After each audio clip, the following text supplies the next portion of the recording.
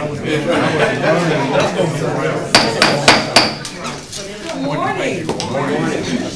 I hope everyone had a wonderful weekend. We'll start off with public comment. Clerk, I believe you said we have 2 comments. Mr. Larry Pierce, and then also we have Mr. John Tomaski. Just wanted to remind you all, the Board of Commissioners appreciate your contribution and your responses and comments to your government, your local government, and we'd just like to remind you we have a new system that I'm trying out, and it seems to be pretty effective. So when you hear you have 3 minutes to speak, and when you hear the sound of the music, we ask that you wrap your sentence up. So when you come forward, give me your name and your address again for the record. Mr. Pierce, please come forward.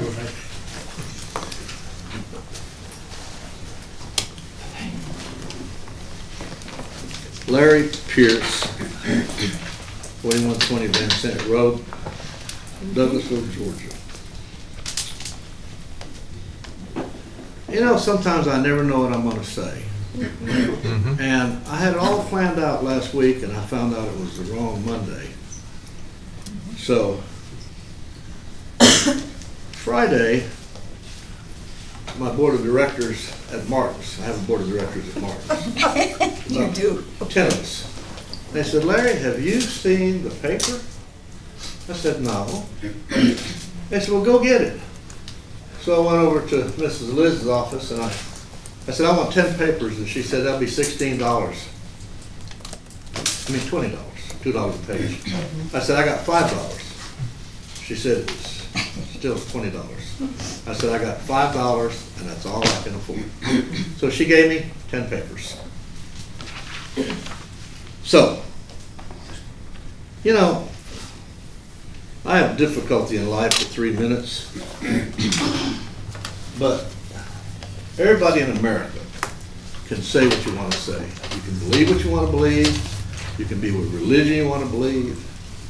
But those people downstairs are the Confederate Daughters of the Revolution. And the first thing I said when I came up the stairs, I said, my God, I didn't know there was any of you still living. So, this here, I'm from Hawaii, okay? I was born in a college after they bombed.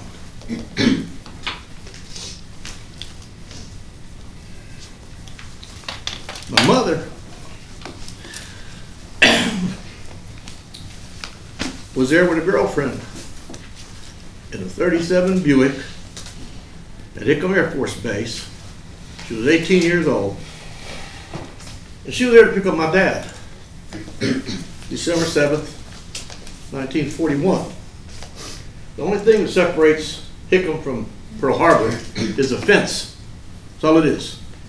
And at 7:30,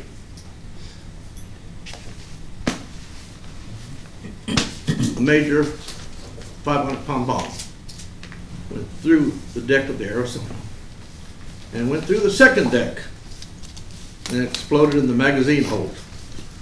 And she sunk within 10 minutes, killing 1,173 people, of which 1,003 is still entombed. Now, that's my serious side. I wasn't going to talk about Miss Godwin. Nope. I got a little comical side too. Well, my comical side is this. At 3 o'clock in the morning, I got a phone call from someone in Alabama. And it was a Mr. Pierce. Space alien. And that space alien said, he knows this man. Okay. So I'm here to tell you, this man has a following. And I'm warning you ahead of time. The people from Alabama are related to him, and they are coming to get you. Okay. Thank you. Humor goes a long way. Yes. Thank you. Thank you, Mr. Pierce. We appreciate your contribution to I've had those for 15 years, and I knew they'd come in handy one day.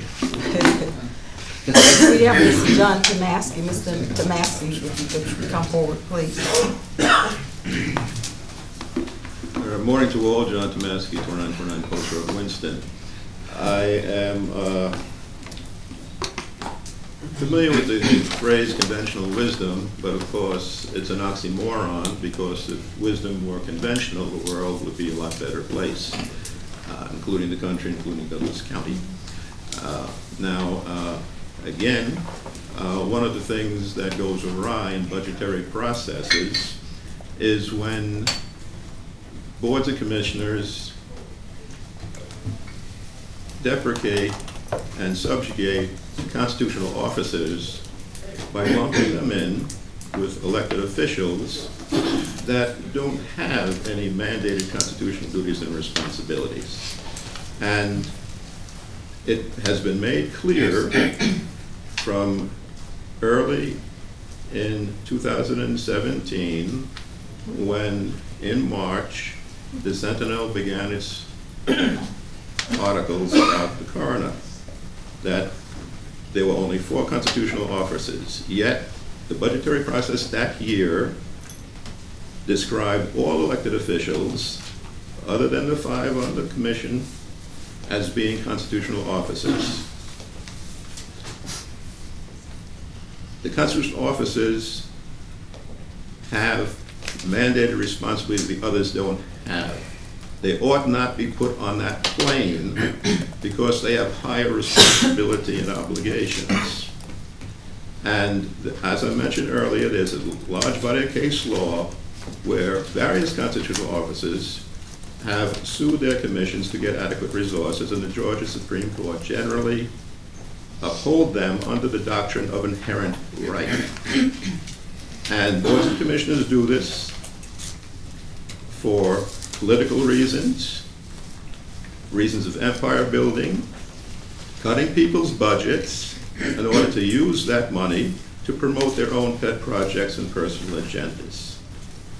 So as we go through this budgetary process, let us properly identify constitutional officers, and let us not abuse the power of the purse. The court has said it is just fiduciary responsibility that gives the board that right, not to use it as a political weapon. Thank you. Thank you so much, Mr. Tomasky. We'll take this matter under advisement. Next, we have the honor, we have 3 presentations this morning, and we have the honor of having Becky Kurtz here this morning from ARC, Atlanta Regional Commission, who I've asked to come down. I serve on the Aging and Independence Board with her and represent Douglas County, and wanted to just ask her to impart all the great things that are available to our seniors here in Douglas County. And it's very important to me, and ask her if she could just share this information with our Board of Commissioners this morning. So welcome, Ms. Kurtz, and we look forward to your great presentation. Thank you. Thank you for the invitation. And like you said, we appreciate your participation, not only representing Douglas County on the ARC board, but also especially on our Aging and Independent Services Committee. We really appreciate your active participation and guidance. I'd like to start off with a very short video that gives you a picture of what we're doing to try to, what we're doing to try to outreach to your constituents and constituents within the 10-county ARC area about the kind of services we have, and then I'll talk a little bit after that. Now I'll be quiet. Encounters life changes and surprise obstacles. In the Atlanta region, some of us need a little more help with today and support for tomorrow. At ARC, we are designing an age and disability-friendly region for all residents. Jim and Cheryl and Marietta want to make sure their son has access to the support he needs. Sheila's daughter has moved away to Chattanooga and wants to be sure her mom stays active. We all deserve to live our best lives, so we are making our homes, health, and communities priorities. Meet EmpowerLine, your personal front desk. We're here to help. Call us or log on 24/7. It's well-designed well-being. Abe from Atlanta knows that his diagnosis doesn't mean the music has to stop. Mitch in Lawrenceville doesn't have to worry about how long he can stay in his home. Your needs come first, so we can live our best lives and create a brighter future for our entire world. How can EmpowerLine help you?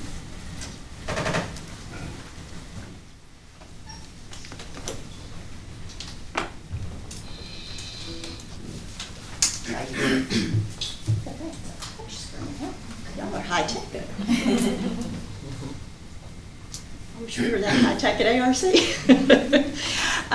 So I wanted to take you through a few different slides about what we're doing for our public outreach. One of the things we've heard for a long time is the challenge that people have getting the information they need about aging services.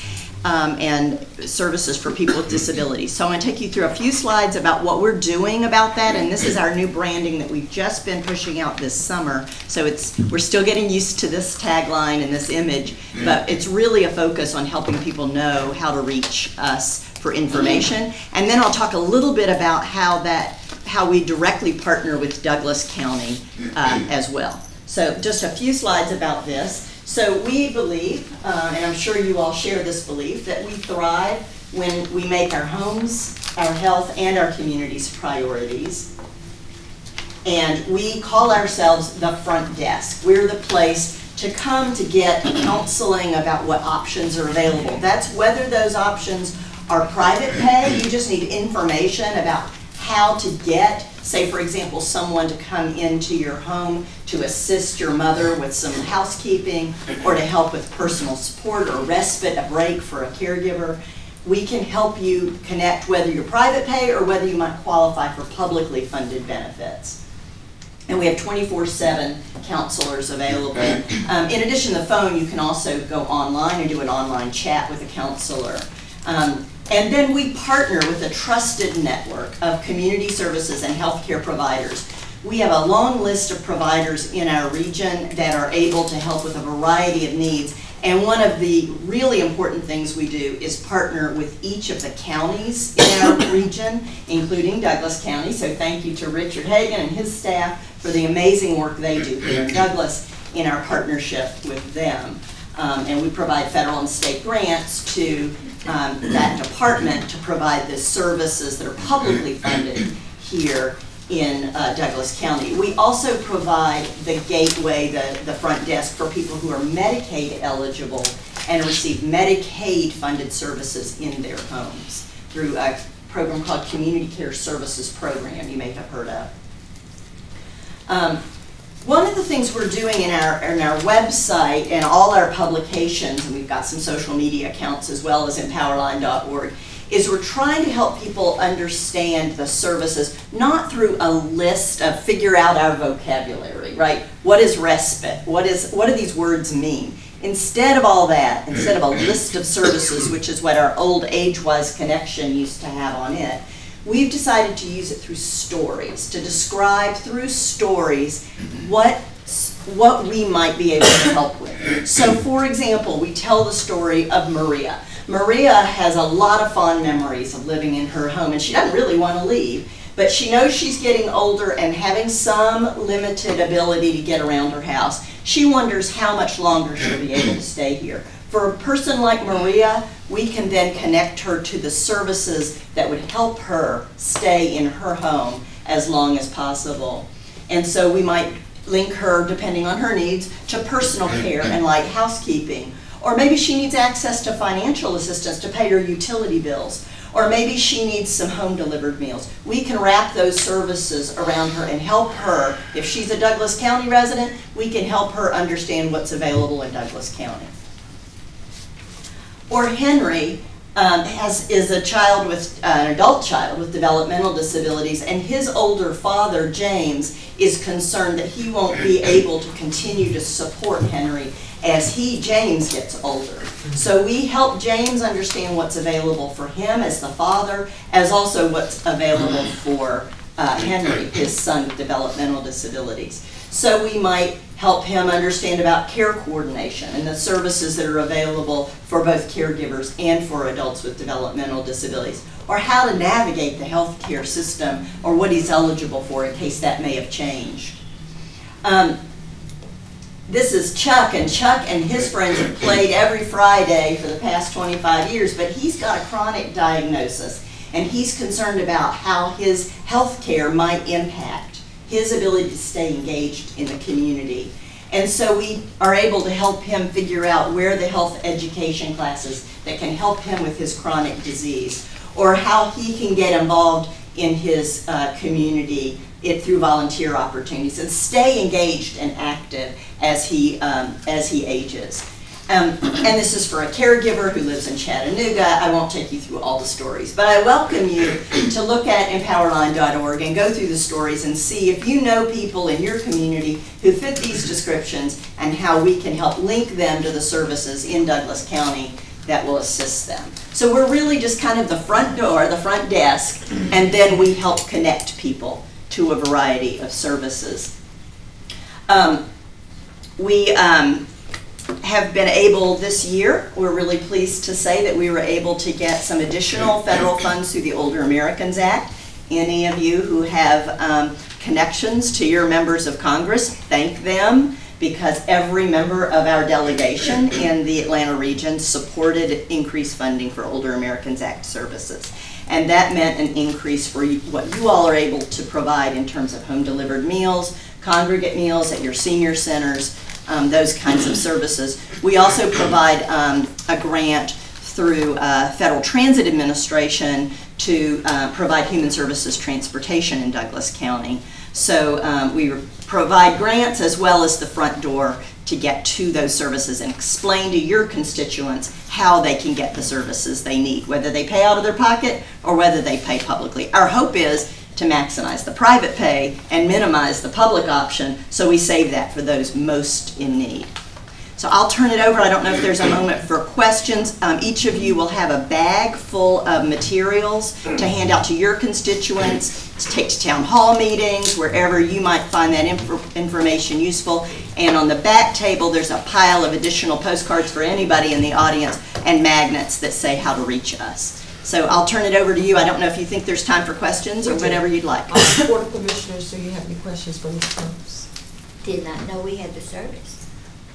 That's, I'm glad to offer the opportunity to talk about it today, and we're excited about the opportunity it gives anybody over age 60 and any adult of any age with a disability. We can help link to services. Okay, any other questions from the Board of Commissioners? So, Vice Chairman Robinson. thank you, Madam Chair. You mentioned that there was transportation. Was that, talk about that a little again? Or you said health services you would help? So we have a few different transportation service programs, and your Douglas County folks can tell you a little more detail about how it works in Douglas County, I'm sure. But we provide some grant funding through the Federal Transit Administration. It's a program called 5310, and it's a competitive process that we aren't able to fund everyone who applies in the 10-county area, but we are able to give funds to Douglas County for human services transportation. And Douglas County can decide how they want to structure that in their proposal to us. We have had some services in our region for helping people get to their medical appointments. Unfortunately, those have not been available to Douglas County yet. It's a grant that was funded through a partnership with MARTA and with some City of Atlanta hospitals, but through the Human Services Transportation Grant, we've been able to help the folks in Douglas specifically. Excuse me, to answer that, to kind of piggyback off of what. Could you go up to the mic? This is No good deed goes unpunished. You get to come up and Walker. Okay. Good morning, I'm Davita Walker from Douglas County Rideshare, and to help her out with this information, we have the Transportation Senior Voucher Program, which provides transportation to senior citizens and to disabled adults. They can go to the doctor, and it's human quality services. So they can go to the doctor, they can go to the mall, they can go to a family reunion, as long as they can provide documentation of their income, and they get so many vouchers, they purchase so many vouchers for so much money. That has been a very good program for Douglas County. We've been in service since, I believe, 2008. It's been 5 years, so whatever 5 from 18 is, so 2013. But it has been a program. I've been able to physically see the relief and the help and the gratitude of citizens who are using this program. So I just want to help out with that question. No, Thank you. No, thank you very much, and I'm going to continue on. So to that point, do we know the size of Douglas County's aging population? Ooh. I mean, that's basic facts. Director, have any picture? I can totally get that for you, I just don't know it off the top. No. Top of my head. Oh, you don't know it? I know our region has 700,000 individuals over age 60, but I'd be happy to get you the specific breakdown for Douglas, as well as how it's projected to grow over the next few decades. We'll be happy to provide that to you. One of the things that we're very focused on, in addition to the provision of service and the grants piece that we do through our county partners and other nonprofits, is that we have a planning function for our area to look at the needs of the future as well as the present. And one of the things that we've discovered over and over and over again is transportation is always identified as the biggest need. So we have important services here in Douglas County that we fund, but we know the need is bigger than the funds are available. So we always have more need than we're able to meet, especially around transportation services. And I appreciate it, and I always know that, you know, we appreciate this first time that you guys been out here, I believe, formally like this, at least during my Thanks to term. you, Chairwoman. Yes. Yeah, and so to that point, and so it always starts with awareness. But at the same point, the Board of Commissioners here are to sometimes, you know, either extend or prohibit certain things based on what we believe, and I think that that's the needs of our citizens. We know that Douglas County is aging.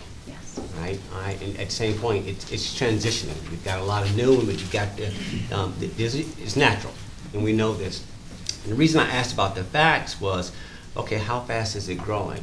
All right, and recognizing that there's only so much money that you can provide from the state, there's a local contribution that may need to be done. So, okay, you got to fill in the gap. So my question was more not to put you on the spot, but it's like, okay, I got it, I get it, but in order to move a little bit further along, we need a little bit more intelligence. So, Madam Chair, I asked if they can provide us some more real-time data on Douglas County specific, not the region, but I'd like to know how we could help.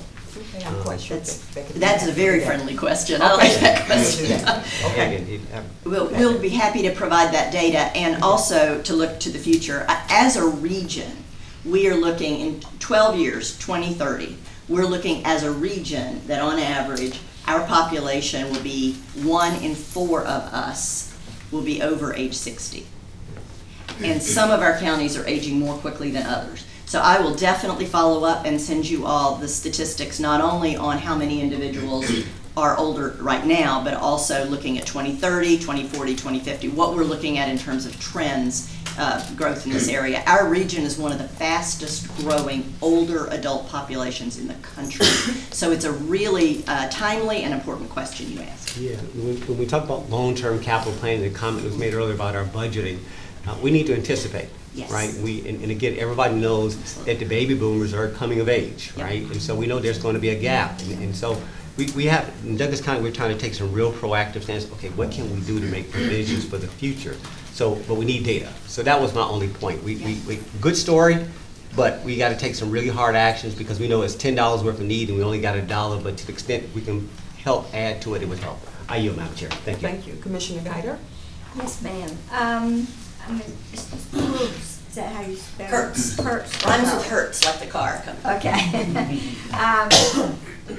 Here in Douglas County, I think we accommodate 120 people with the voucher system, but we could, and we still have a waiting list of about 80 to 100 people that do not have any kind of other transportation. So we could buy more vouchers, right? Absolutely. Do you know about how much it is per? Do you know what your unit cost is? Mr. Vita? I don't know off the top of my head. We can get that for you. We can get the unit cost. So Yeah, that can be made available to you. We just don't have that information right now. Because once someone is on the list, the voucher list, they're on there until either they move or they pass away. So we're needing more Absolutely. now, and especially as our population, our elderly population grows. So I would like to know how much it would cost for the county to actually buy additional vouchers. We can definitely get that unit cost for you, and I really appreciate these questions because there's great variability from county to county in terms of where the level of investment and the ability of the county to invest. But there are some counties where our grants are 85% of the funding for aging services. There are other counties where we're only 10%.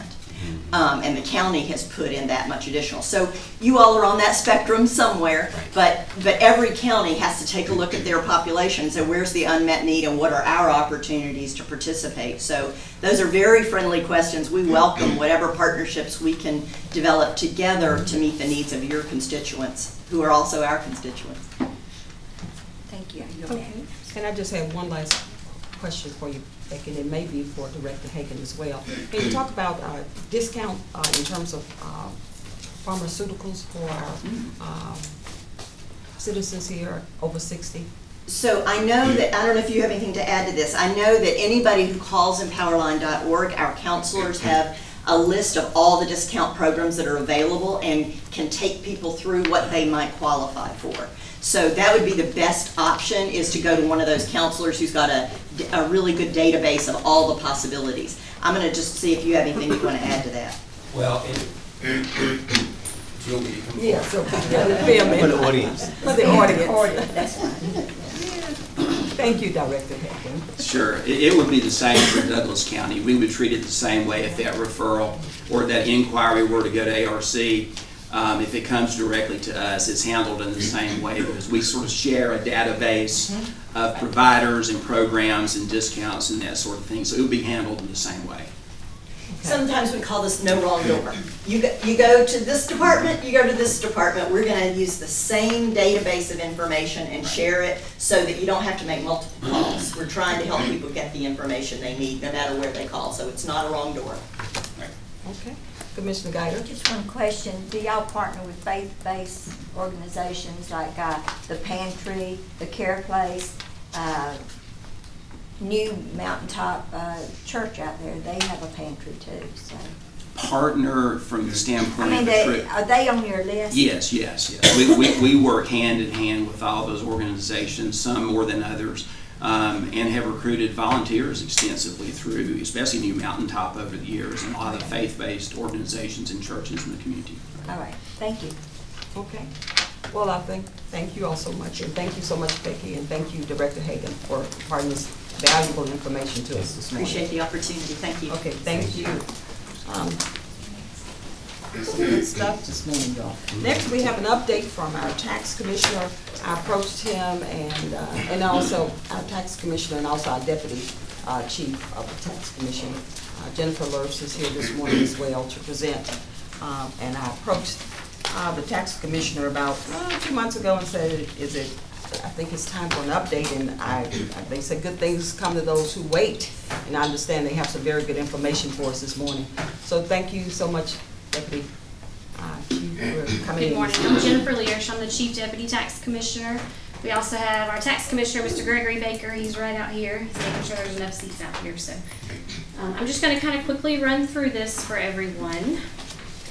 We've had a busy year for our office this year as we moved. So we had a lot of packing and cleaning, moving, adjusting to a whole new system of how we have our customers in the office. So even with all that going on, we're still keeping up, and we're actually doing more than we did last year this time. You can definitely tell the economy is changing. You can see a lot more cars being bought, a lot more titles being done, a lot more TAVT, just title ad valorem tax being taken in. So far this year, and this is just for the tag office, we've had over $240,000 in just titles that have been done. We've had tag and transfers of the tags, over $2 million in those fees that have been collected on that. We've had tag and tax penalties. Those involve late payments, insurance lapse, all those, or those are actually separate. But that's $126,000. Just auto tax, if you're on the old system where you pay the ad valorem tax, we've already collected 1.5 million of those in revenue. TAVT, which is the title ad valorem tax, we've collected, this is our big one, over 16 million. It's almost at 17 million now at this point in title ad valorem tax that we've collected on new purchases with new vehicles. We've had TAVT penalties when they've either paid late or there's been an issue of over 111,000. The interest is at 7,000. Insurance fees, insurance lap fees. If your insurance does lapse and the insurance company does not forward it over, you do pay a fee. And if you let it go even further, it gets even higher than that. And we've collected so far $147,000 in those fees. Alternative fuel vehicles, we've only got those at 9,000, almost 10. The highway impact fee is at 78,000. So for total, for just our tag office that we've collected, it's $21,066,494.17. So we've collected a majority so far this year in our tag office. And this just kind of going to give you some numbers of how much that we do in our office. So far this year, we've already done 144,000 transactions. And that can be putting a hold on an account, putting notes in the account, anything that we did in our gratis or our tag system, we've done a transaction. We've had 144 transactions that we've done. So that's a pretty good portion. We've had out-of-state titles. We've done 2,281 of those. A title transfer, we've done 6,109. We've issued a tag or a decal. We've done 13,011 of those in the office. Or by mail. Renewal or renew your registration, we've done 82,521 transactions so far this year. So we've definitely kept up. That's an average of 16,960 so far this year per month in transactions that we're doing in our office. And that's just our tag office side. So we're definitely keeping up, and it's actually more than it was last year. It's about 130 more than what we did last year per month already this year.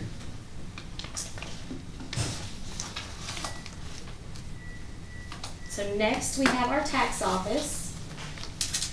We have had, I believe it was, 4 tax sales so far this year. We started out with anywhere between 250 to 300 properties in each one of those sales. We got it down to where we only sold a total of 111 properties, and we only had 30 that were no bids. So most of those other ones were all collected on. And that was all we ended up having to bring to the table, which is great. We've been able to get a lot of the older years collected. As you can see, so far we've collected all the way back to 2009 tax. This past tax sale, we put some properties in that we've tried to sell multiple years in a row, and we can't get them sold. And we've put them in a tax sale this past month, and almost all of them sold or got paid, and so we got those off the books, which is great. And we had about 45 of those properties that we've been trying to sell, and we just can't get them sold. So that's something that we've definitely accomplished this past month, and we are excited about that, to get those off the books and to move forward. So far this year, we don't have any 18, as you can see, because we haven't started 18. We're actually just mailed out the tax bills. This past Saturday, we mailed out over 55,000 tax bills. So be on the lookout for your tax bill. It is coming. There will be a little flyer and insert in there just to let everyone know that we have moved, but the mailing address is still the same. So please do not mail the mail to the new building. It can stay at the same P.O. box or the 8700 address. It does not have to change. You can still overnight items to the 8700 and we will still get it. So it does not change or affect any of that. But the only way it affects you is if you're coming in person to the office. Don't come here. Come to the 6200 Fairburn Road address. Okay? So our total between both offices for this year, $26,758,383.86 in tax revenue that we've collected, and that's for all entities, and that's over the whole broad spectrum. That's interest, penalties, everything. So we've done a lot this year. So I don't know if Mr. Baker, you got anything? Not unless they got a question. Okay, the Board of Commissioners, anyone have a question or comment? Vice Chairman Robinson. Sure. Thank you, Madam Chair. So what I heard you say in your opening comments is that you're seeing a lot more tags coming in, which is an indicator that the citizens are doing better. I heard you talk about going back to '08. It has been a decade. I'm sure if anybody's been around, we've come a long way. Yes. And I mean, an awful long way. And the citizens are, again, improving. And I'm always sensitive about the narrative about doing well. As long as the citizens are doing well, making sure our conversation as a government does not outstrip our citizens and where they are, and that it's not disconnected, especially when we get in conversations regarding the spend. So we'll come back to that later. But that being said, can you talk about this TAVT? And I'm sure Madam Guida would help weigh in on this. I mean, is that changing over time? Do we see an adjustment coming? Where do we stand with all that? I believe that everything is pretty much staying. I think it's at 7%. That is still is the percentage that the title of warm tax rate is. Mm-hmm. It's not changing. I believe it's going to be staying 7% for, I think, till 2025 is what I believe the agreement is. It was a 10. It may be a little bit sooner before that, but you can definitely tell. And that's on the value of the car. So, and that just shows you that you can tell the values of the cars are either going up or they're buying newer cars or buying cars that are high in value. So, and they do have the right to appeal that as well. So.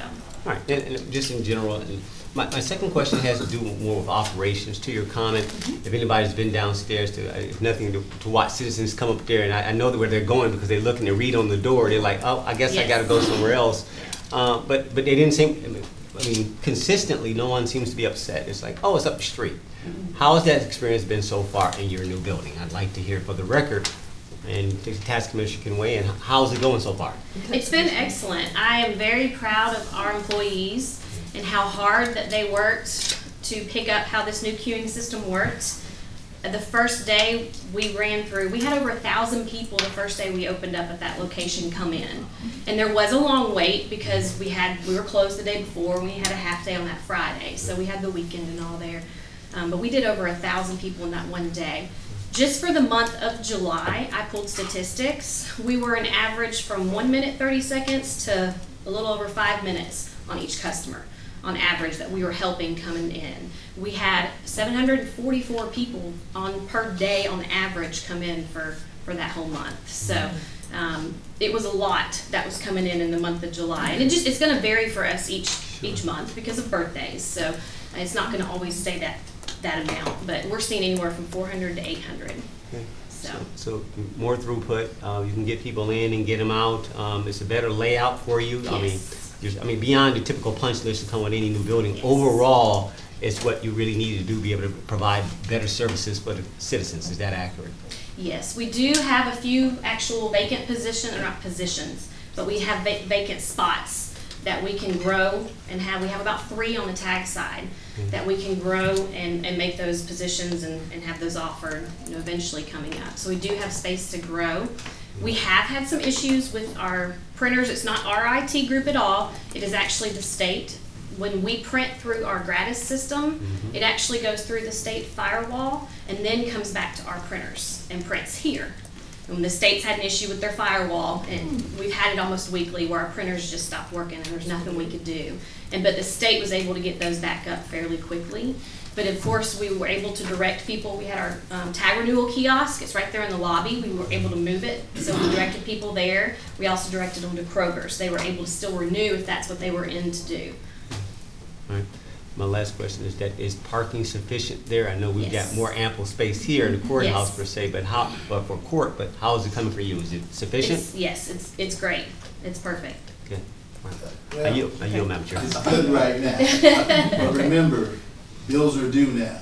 People will start coming in now. Fair enough. That parking lot's gonna fill up very fast. Yeah, the 60-day due date. I have a feeling this year we'll see more people coming in just because they want to see the new location and we want to definitely show it off.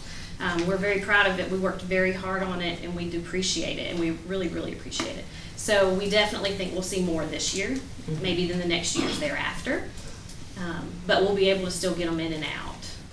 But Madam Chair, just to clarify, so to that point, how many parking spaces are there? And if you do get capacity, we don't have like the senior center across the street and so forth, but the courthouse that had additional capacity. How will you handle that, or will citizens just ride around to there's a parking? I'm maybe the county administrator, can you speak to how many spaces there and what's the, what is our backup for? I don't remember exactly 98. how many. Around James is saying 90, so. Okay, it's something to just be mindful of. I mean, I know we've got that big fleet area back in the back, but I think that's what, secure, that's Yes, it unauthorized is. personnel. Yes. So it's just, okay. You guys We'll work probably that have out. to work that whenever that comes, because that will be something we have not had to deal with as far as being in our own location. But we do have security there, which is, we're very thankful that Sheriff Pounds gave us that. And we do have that there, that we could also let them know during this time frame we're gonna need extra assistance, and then they can help direct in the parking lot. Yes. Okay. Commissioner Guider? Jennifer, what percentage to tag renewals do you do by mail? Is it still around 33%? Yes, yes, That it's still a just lot will by not mail. grow because of a few dollars extra, I guess, the charge and everything. Yes. But we could look at adjusting that charge if it would Yeah. encourage more people to do it. But the second kiosk, there was gonna be a kiosk over at Kroger on Highway 5. Is that up yet? No, it's in the works, but it's not up yet. Hopefully it'll be up by either the end of November or December. Okay. So we're working on it. And the drop box, you have a drop box out here. You're gonna have a drop box there where people don't actually have to go in to pay their taxes. If they Yes. got a check or whatever. We're actually looking at that right now. We're looking at two different options, either a drive-up option where they can drive up, drop it in just like they do have here. I know the one that we have here, it's starting to rust, so we're having trouble opening the door every day. Yeah. So we definitely are gonna have to get something in place as soon as possible. Or we can do an option where we have something in the door where they can just drop it in through the door. But that would require them to get out of the car. So I think the option that we're probably gonna be going with is the drive up, because there is a perfect location that we can put that in, that they could literally just drive right up, put it in, make a circle and come right out. Okay. All right. I yield back. Okay, thank you, and I just have one closing comment. Thank you all, first of all, for bringing this great information to us. I see the total number that we have. What is the impact, and what is this number compared to last year? We just, to tell us how well we're doing, or what, I heard that we're doing good, but Yes. in comparison to who and what? I actually pulled that information, just for the tax office side. This just kind of helps for me for purposes as far as new homeowners. You can see the difference between homesteads. Last year we had about 3,119 total for the year of 18 in homestead applications that were filed. This year we're only at, let's see.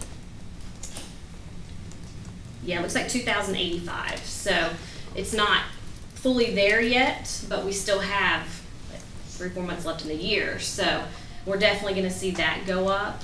And then as far as the titles and transactions, of course, those are less right now from the whole year to this year. Let me see, I actually have that right here.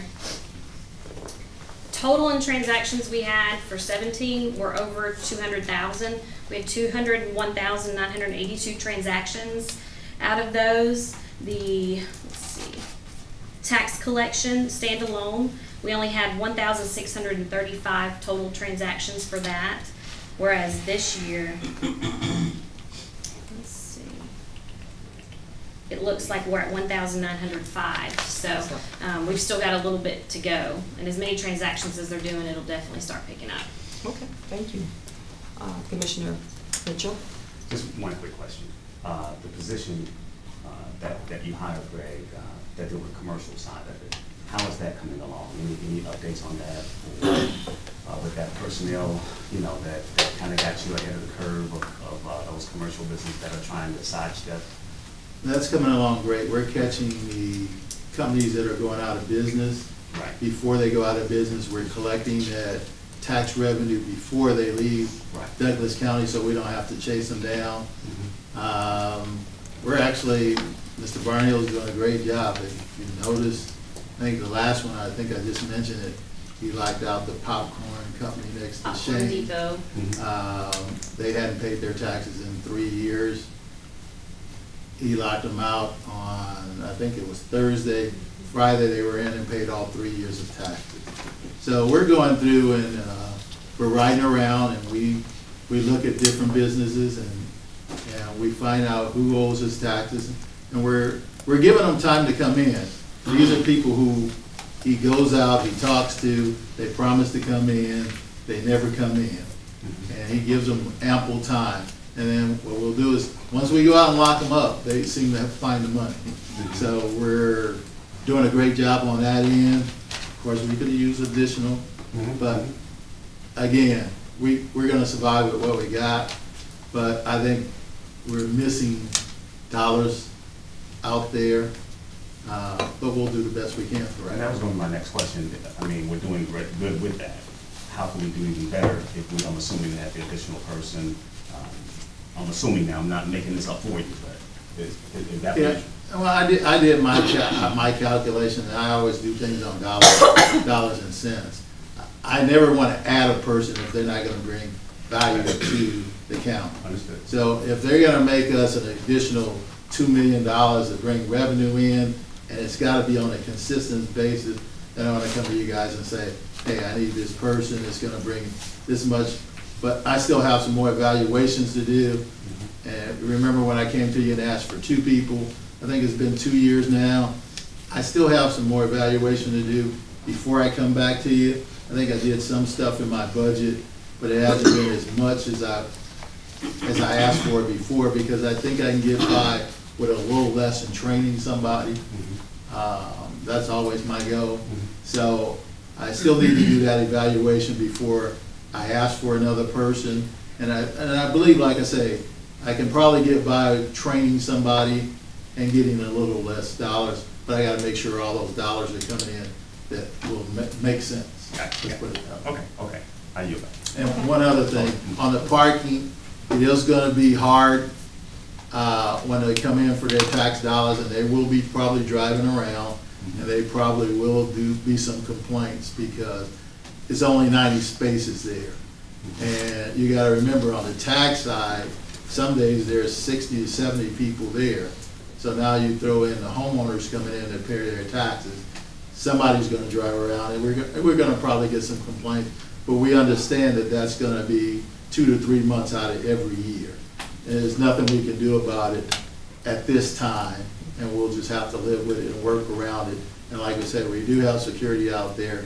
We may set one of our employees out there, or you may see me standing out there to help direct traffic, get them in and out, and the whole thing. But it's gonna be that way for at least 3 months every year. Got it. Okay, thank you so much, Jennifer and Tax Commissioner Baker.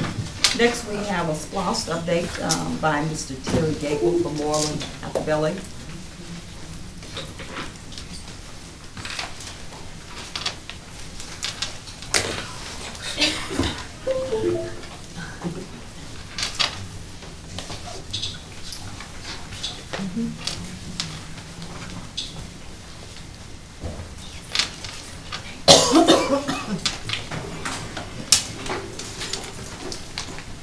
Good morning, Madam Chair and Good morning. Commissioners. My name is Terry Gable. I'm in Moreland, Alphabelli, and I'll be giving the SPLOST update for September. This first slide is just a pie chart showing the 3 program elements. We're still currently right around $10 million. As this program grows, you'll obviously see that number go up. But we've been just a little below $10 million for building up with approved invoices. And that includes, keep in mind, that includes both year 1 and 2. For fire and EMS, we're still around at $4.4 million for year 1 and 2. Transportation at $4 million. And then with Parks and Recs, the program that probably got most of the design in, and we're still in the design stages, and you're going to see that jump pretty quick with getting some of the concession buildings under construction, which is on the board's agenda this month for approval. So, but we're still a little bit under $400,000 for Parks and Recs with a lot going on. And then finally with program management, again, year to date, year 1 and 2, we're just a little over $1 million. So in talking about revenues, the economy seems to be robust, and we even had a little slight tick up from June, at just right at 2.2 million. comparing, this is just another graphic of it showing a little bit of a jump. Hopefully that'll stay there, the economy will continue to grow, and we'll see those go up. If you can get a little closer to the holidays, we'll obviously get the benefit from the shopping, so that's a good sign. This slide's showing, again, total revenues for SPLOST Year 1 and 2. The revenue is just a little over $32 million. And what was projected, we compare that to what was projected, which we got it's based on the economic model. It's showing just a 1% growth each year, that comes to about $32 million. So we were right on projections from what was first established at the beginning of the program. Just a slight difference, we're under about $14,000 for the total of both years. And then the raw numbers for July was 2.24 million. If you compare those first 4 months of the second year SPLOST, the projection was a little over 8 million, and then we've collected 8.46 million, which you've got about a $400,000 difference there. And if you average that out per month, we've seen since April, we've seen about a $100,000 increase from what was projected. So good numbers there, and hopefully that'll continue. The bond payments are on track now. You know, the first revenues are collected or stored until we get enough to pay the bond. The first one will be October 1st at 1.3 million, and then April 1st at 6.3 million. We'll make that and get the second year paid up. And with that, I'll give you some updates on the projects by program. The first one is the countywide digital radio system. It's on track within schedule and budget.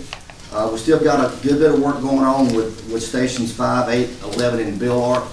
Some of it is in the design stage with permits, but a lot of it is actually under construction where they're building foundations, and Chief said we're actually getting some tower equipment in. So you'll see some towers go up at those locations as Motorola moves forward. We've got 3 of the properties that are still in some form of land acquisition. At this point, not seeing any problems with them. It's just taking some time to work that out with Allsdale Gas, factory shows, and fair play with the city. From a percentage standpoint, J&M we're about 30% complete.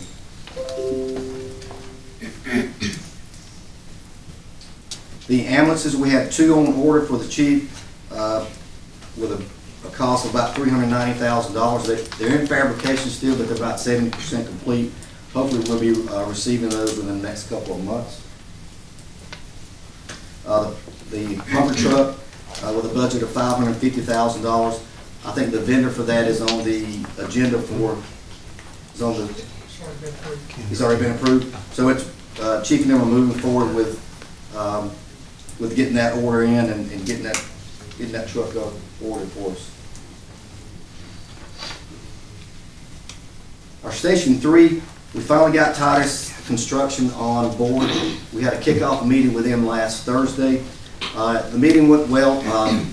We've got some other homework to do with the temporary housing. We've got to get the final document signed with that and get the order in to get the temporary housing in fabrication. It'll take about 3 weeks to get that on site.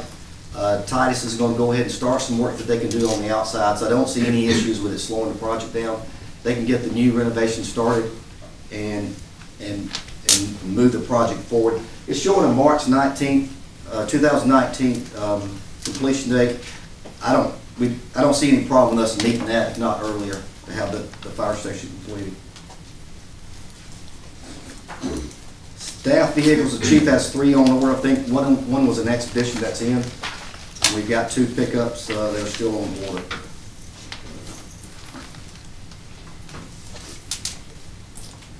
And with that, we'll move into transportation. We got word last week, I think LaVon did, that C.W. Matthews is moving in, I think today. So that was a little bit earlier than what I think they had told us at the initial meeting. We're showing a completion date of December, end of December, but I'm pretty sure they'll get that completed before then and before the holidays. So that's good news, and should see them out there putting some asphalt down here soon. These next 2 slides are placeholders for the LMIG funding that we're tracking in the SPLOST now, since we're matching those LMIG funds with SPLOST. And you'll see that those numbers change as we're allowing them to get the work done throughout the year.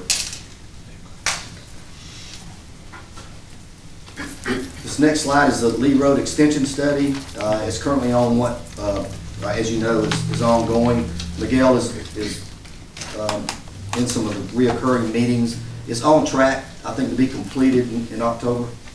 And they'll have both the deliverables for the initial design study that was done at Lee Road 92, and then for the one that was added on Lee Road back up to I-20.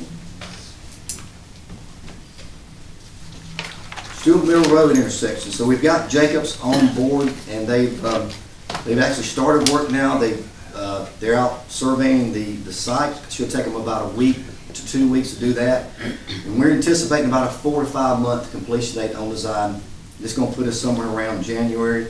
Miguel's already doing some, and I think we reported this last month, with some of the old right-of-way plans that were done back under the original design, which hopefully may come in as a benefit as we near completion of the design. We can see what impacts we have on right-of-way. This will be one of the projects that we hope to get close to being advertised around January or February. Well, let me back up on that. It'll get it into the right-of-way phase. If whatever right-of-way or easements that Miguel's group has to go out and acquire, we'll have to allow time for that, and we'll be able to go to construction. Bright Star Road is about 90% complete with the design. Miguel, it's in the right-of-way phase. Miguel is working on that, doing title searches. We don't anticipate a lot of time for that, maybe 2 or 3 months. So this will be another intersection that we'll have close to being ready for advertising as we move towards the end of the year.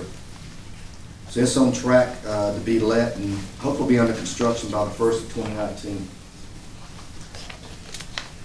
Sweetwater Church, the IGA is on the agenda for approval with Paulding County. They're finishing up some of the minor design components of it along with the traffic signal. We expect to have everything completed and be ready to advertise that project again towards the end of the year. We ended up, I think, with a couple parcels, small parcels that needed to be acquired, with Douglas County doing one and Paulding County doing the other. So good news on the intersections that we're starting to finally make some good progress with them. Chapel Hill Road is the larger project of the group. We are still in the preliminary stages with that. With the SEI, we're looking at adding sidewalk and curb and gutter on the east side of that road. And that's the side, it's got the side streets and the subdivisions. We're still trying to develop just some basic layouts for it.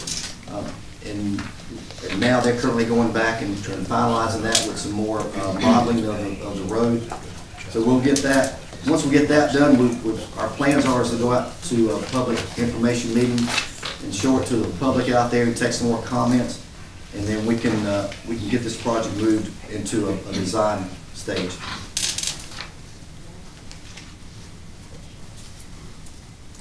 Highway 5 at Douglas Boulevard.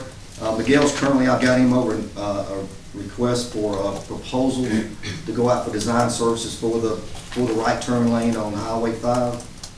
He's had meetings with both the city and the property owner, engaging them and making some plans up front, putting them on notice that we got the project coming, and so he's got it tagged. The city's got it tagged for any type of development that may occur. And he's engaged the owner and had some conversations with him.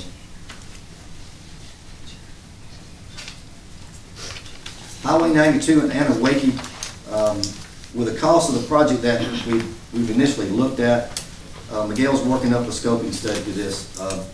So I think that would be the best approach at this point. He can get it out on the street, and we can get a design group in here to give us some good layouts and some good cost estimates and impacts it's going to take to put the road in, and then the board can make decisions on how to move forward with that based on budget and scope. Post Road Bridges, this is the project that GDOT has. And I'll keep you posted as we move forward. If you remember though, it's got a lot of other bridges in there with it. It'll probably be towards the latter part of 2019, towards the middle, before we hear anything about the contractor coming into Douglas. But no problems with it, and they're moving forward with the design and construction on those other bridges. So the next three are school projects. SEI has finished the surveying on it, so these will move fairly quickly. They're trying to do some research on right-of-way and plats in front of the schools. They have a little bit difficult time coming up with that. But they're small projects, and I anticipate having these ready again towards the end of the year, if not the first of 2019. They will probably be ready to go out for bid for construction. There may be some easements that will be needed at Chestnut Log and Lithia Springs. That may slow it down some, but again, I think we're on track around the first of the year for those. Chestnut Middle, and then New Manchester. And then finally, with transportation, Miguel's got 2 pickups and 2 dumps that are on order. And then I think on the agenda some additional funds for some additional equipment for him. For you guys to approve.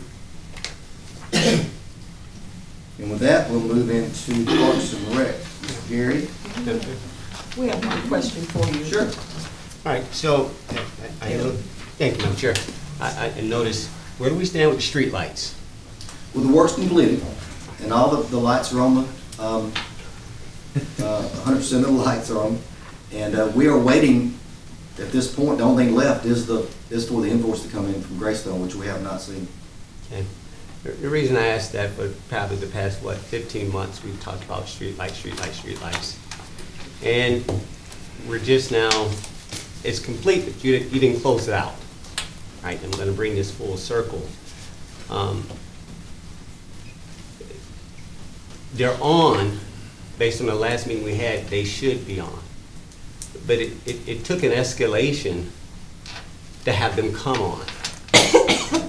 And so it's sort of like you smooth through this. I'm going to go back to something, and we're going to be quick about this. Okay. When we did the presentations, and some of you guys will remember this, and Madam Clerk, when did we have those 2 meetings for the presentations for the program manager? Do you recall? February 20th? February 20th. They were the beginning of the week. Yeah, February 20th, I remember the date. And we had 2 presentations for interested parties in this. And I remember in those presentations, Mr. Tom Warling himself stood up right over there. And he leaned in. Commissioner Robinson, you've asked that question twice. Now I asked everybody consistently this question, which is, if something goes wrong, not what goes right, if something goes wrong, will you be accountable? I was very specific about communication, about, okay, how are y'all gonna really handle project management? I was very refined in that question. He got it. I was like, no, Mr. Warren, you're okay. So we're good. Let those guys that you hired answer the question, is where I was going with this. And this experience with these street lights, and I say that is that I'm disappointed. Not by the actual structure itself, don't get me wrong. It's our experience. That was supposed to be a quick win. That project was on the list at the top.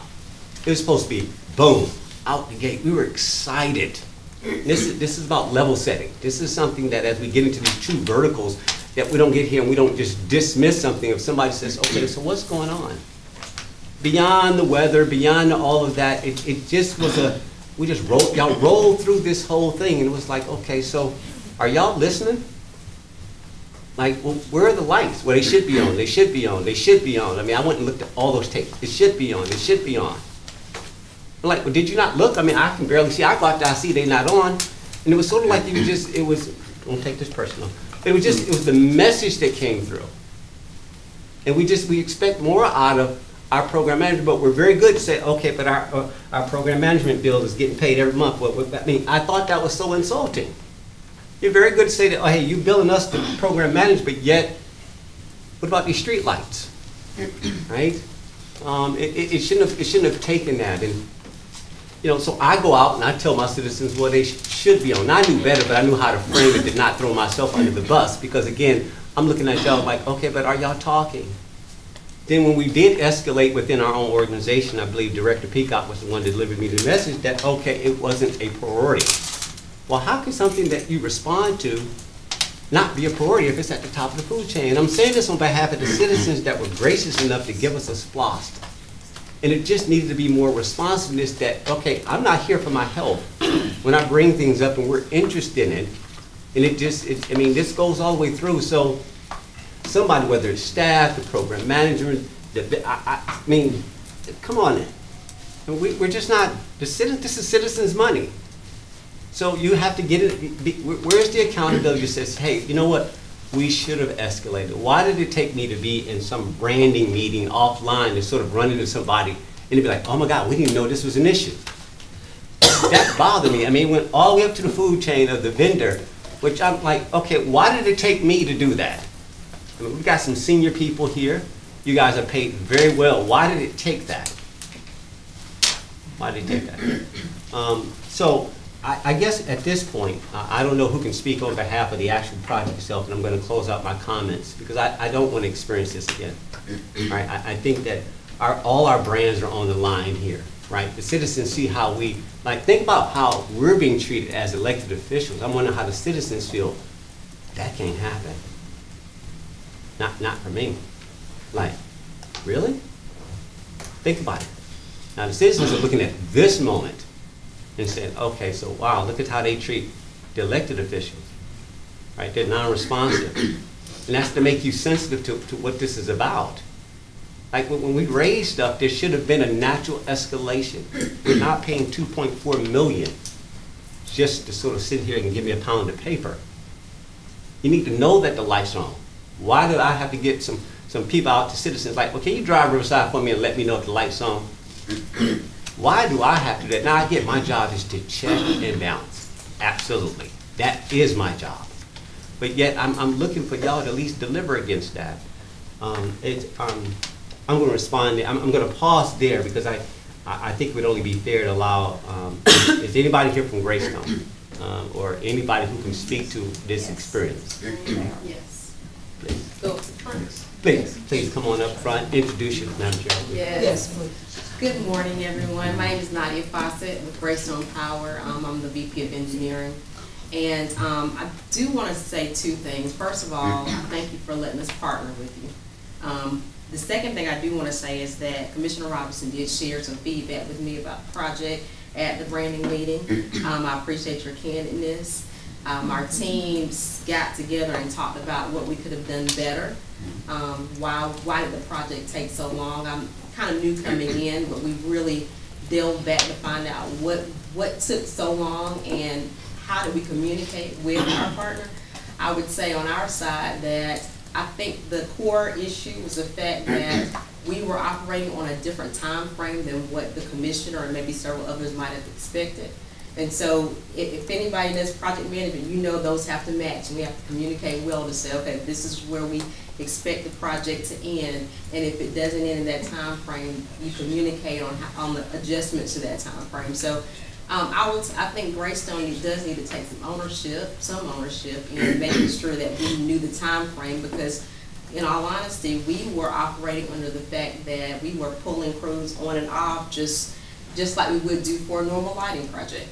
So once we found out that we needed to speed it up and this was very time sensitive, we dedicated boring crews, we dedicated site crews and others to make sure we get the project done in a timely manner. So and then we talked and then escalated that further to get the project done.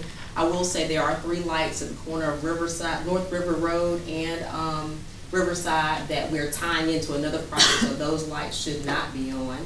About 3 lights, but the rest of the lights are burning. I've driven by there myself before I called you back because I wanted to make sure that we had done our due diligence on our part. So if you do have any questions, please consider me a resource, and we'll make sure you get taken care of. But we do take part ownership in making sure that we have an alignment in the time sensitivity of the project going forward. Thank you. Thank you for being here. In the perfect time. Thank you, Nadia. Yeah. Yeah. And so for Moreland, can you guys give us some insight as well? Well, you know, I think Rich has reported from the beginning, you know, the project was, I think the board approved it back in July. And it was just done with a purchase order, and it had already started once we got in. And as to my knowledge, there was no dates in it, there was no completion dates. And as any contract you have with a contractor, that's one thing you have to fall back on, is a completion date in the contract. And there was no date in it to say the project needed to be done by December or March. But I think throughout the whole process, Rich and I stayed on it. He would ride through it every time he came over. We made several calls to Greystone. We sent emails to Greystone. Now, David Good was out with Moreland. He was out riding the project at night. He would report back to me. And I made several calls to the office myself and talked to Jessica. And it just, the work either continued, nothing got done, or when last time I talked to her, she had no idea the lights were not even working. So they didn't have information themselves that the lights were not working. And it's amazing how fast time just kind of progressed on. And before we know it, here we are September, and it took that long, or it took July or August to get them finished. And I appreciate, we won't belabor this, but again, the consequences are just that, which is the quality is impacted, right? If you think about time, money, and scope, right? The typical experience, anybody who has project management, you've got to balance them. Again, this is a set of projects. That's why we have a program manager, which means there should be a roll-up. There should be, it just doesn't go off indefinitely. This is not just ongoing operation. That's why I'm looking at you. I'm like, but it's a project. It had to have a start and end date. There had to be expectations, but the challenge was, but every month you were telling me they should be on, they should be on. That's where I think that Madam Nadia brought up a good point, is that can we just do a better job of communicating, right? And I'm going to hold staff also has got to get this ring, because y'all know I'm upset. Y'all, if they don't know my spirit, you guys knew better. You knew that, like, okay, guys, how many times I got to say this? And it would just seem like there was no urgency. There was no, like, okay, it was an insensitiveness. And I think we can do better, because, again, the public doesn't have to grant us this again, and staff is not entitled to the spend. So there's got to be a balancing act that says, no, y'all are not entitled to that SPLOST. And just spending for that sake. So if they have expectations and you're setting them, it's okay if I wasn't set expectation every 30 days they were going to be on. If you just told me a date, we would have managed to it, but it was just this ongoing, and here we are, and again, look how smoothly we just dismissed it, that we didn't even want to close it out. You knew I wasn't going to let that go away. But I just want to bring that out. Please, let's try to just do better. And we just use it as an object lesson, please. And one thing I'll mention, and please keep in mind, is Moreland Outlet does not have the CEI on, or the construction inspection on, as we move forward with other projects. That's not in our contract, it's just program management. So, and that's a key component to making sure contractors getting the projects done, is the inspection part of it, and a construction manager on a project. This project was a little bit different, being street lights, it was.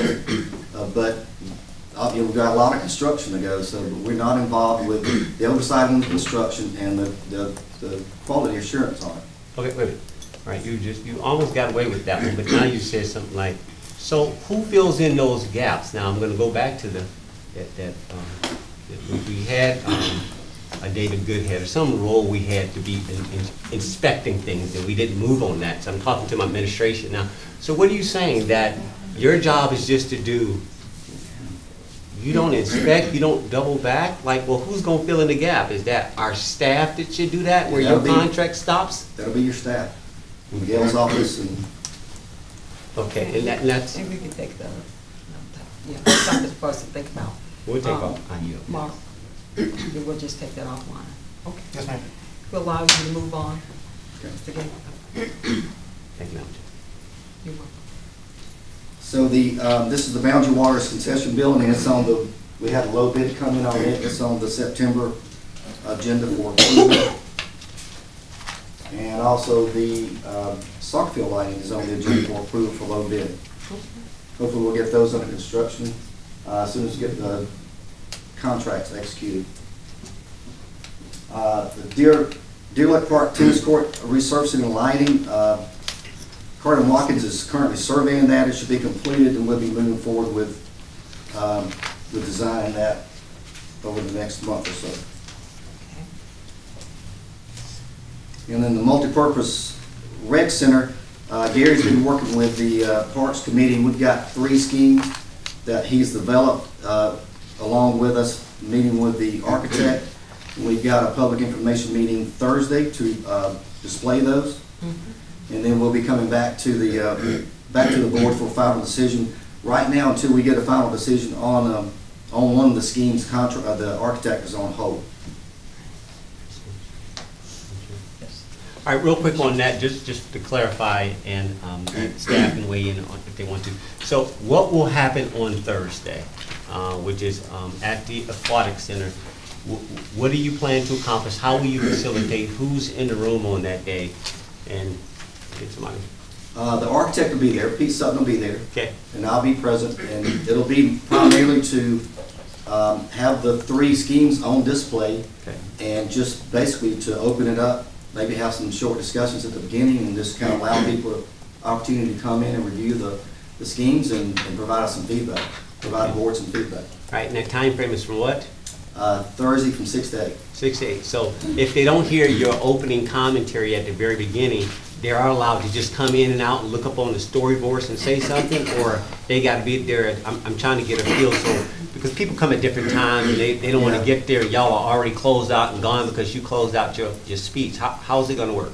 Well, I think the staff will be there till from 6 to 8, Okay. and maybe have an opening for those that are there at the beginning, and we can, just it'll kind of continue throughout the 2 hour. It'll be ongoing. Okay. I just didn't want to make sure, because we It's not had gonna be that experience open, with our right. buses where we were closing out early. People got there toward the back end and they didn't get to give their input. I'm like, well, their input is important. This one right here is that we talked about public engagement, that people need to have the opportunity. We got to go all the way, no matter what it is, because we're here for the citizens. And so I know that we're busy and we're after hours with staff and so forth, but the citizens are paying for all of this. And so we need to keep that window of time open, and we need to be have a process in which no matter when they walk in the door, whether it's at 6:02 or 7:59, that we've got to capture them. Can you be sensitive to that, please? Yes. 8:01 we're going though. Oh, I understand. You have the floor. The senior center we've already had one public information meeting on it. It's a little bit earlier than we did with the rec center. I was not able to attend. David was there. I think there was some good input that came in through that, and we're meeting with the architect tomorrow to share those with him and do some more brainstorming on a footprint. Our goal is similar to what we did with the rec center, and that's come out with maybe 2 or 3 schemes that we can start putting some pieces together, and then we'll do another. We have one other public information meeting scheduled, and then we'll hopefully have those ready for that.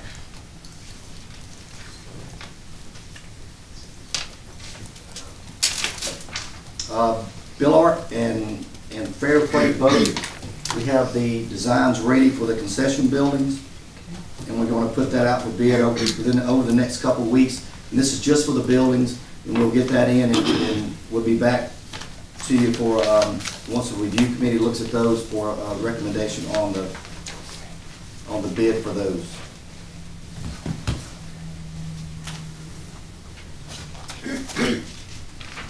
Fair Play lights replacement is also ready to go out to bid, and it'll be right back behind the concession buildings. Those are designed and the plans are ready to go out for bid. And last is Gary's equipment, and I think it's on the agenda for approval.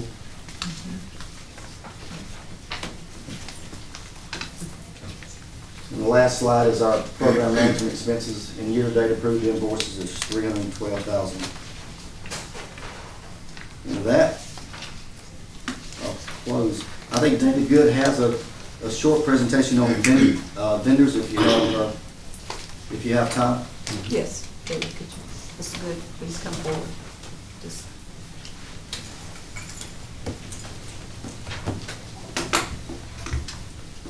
our Monday pad is, you're getting a lot of use to that. This is great.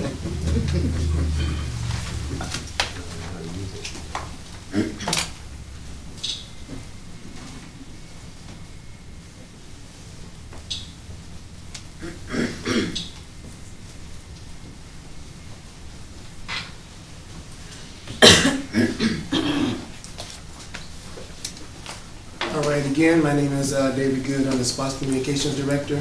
And we have promised you guys that we're going to talk about participation, especially since we're trying to get a lot of the local vendors to come on board. So what you see is that this is as of the end of August. We have 59 current vendors, 18 of which are located here in Douglas County. 19 of them are located within 30 miles of Douglas County. We consider those still as local. And then there's 10 vendors that's more than 30 miles out, and then there's 12 vendors out of the state of Georgia. Right now, as you can see by this pie chart, 62% of them we consider as local, meaning those that are here in Douglas County are within 30 miles, and then the other 48% are located either somewhere else in Georgia or outside of the state. So the staff, as well as Mona Altobelli, Russell, and myself, we're making sure that we are actually engaging local vendors out here. A lot of times we do run into people who are from Carroll County, that's right there on the border, because they do a lot of work here, so we also engage in them as well. These are some of the local vendors' amount of contracts. I wasn't able to fit every single one of them on there because of space, but I believe this is 14 of the, I think this is 16 of the 18 vendors. Right now you see one that's added on is a Douglas County LMIG, because of that amount, 559,000. I decided to go ahead and put it in there because they are, you guys are local. So I just want to make sure we're able to capture that.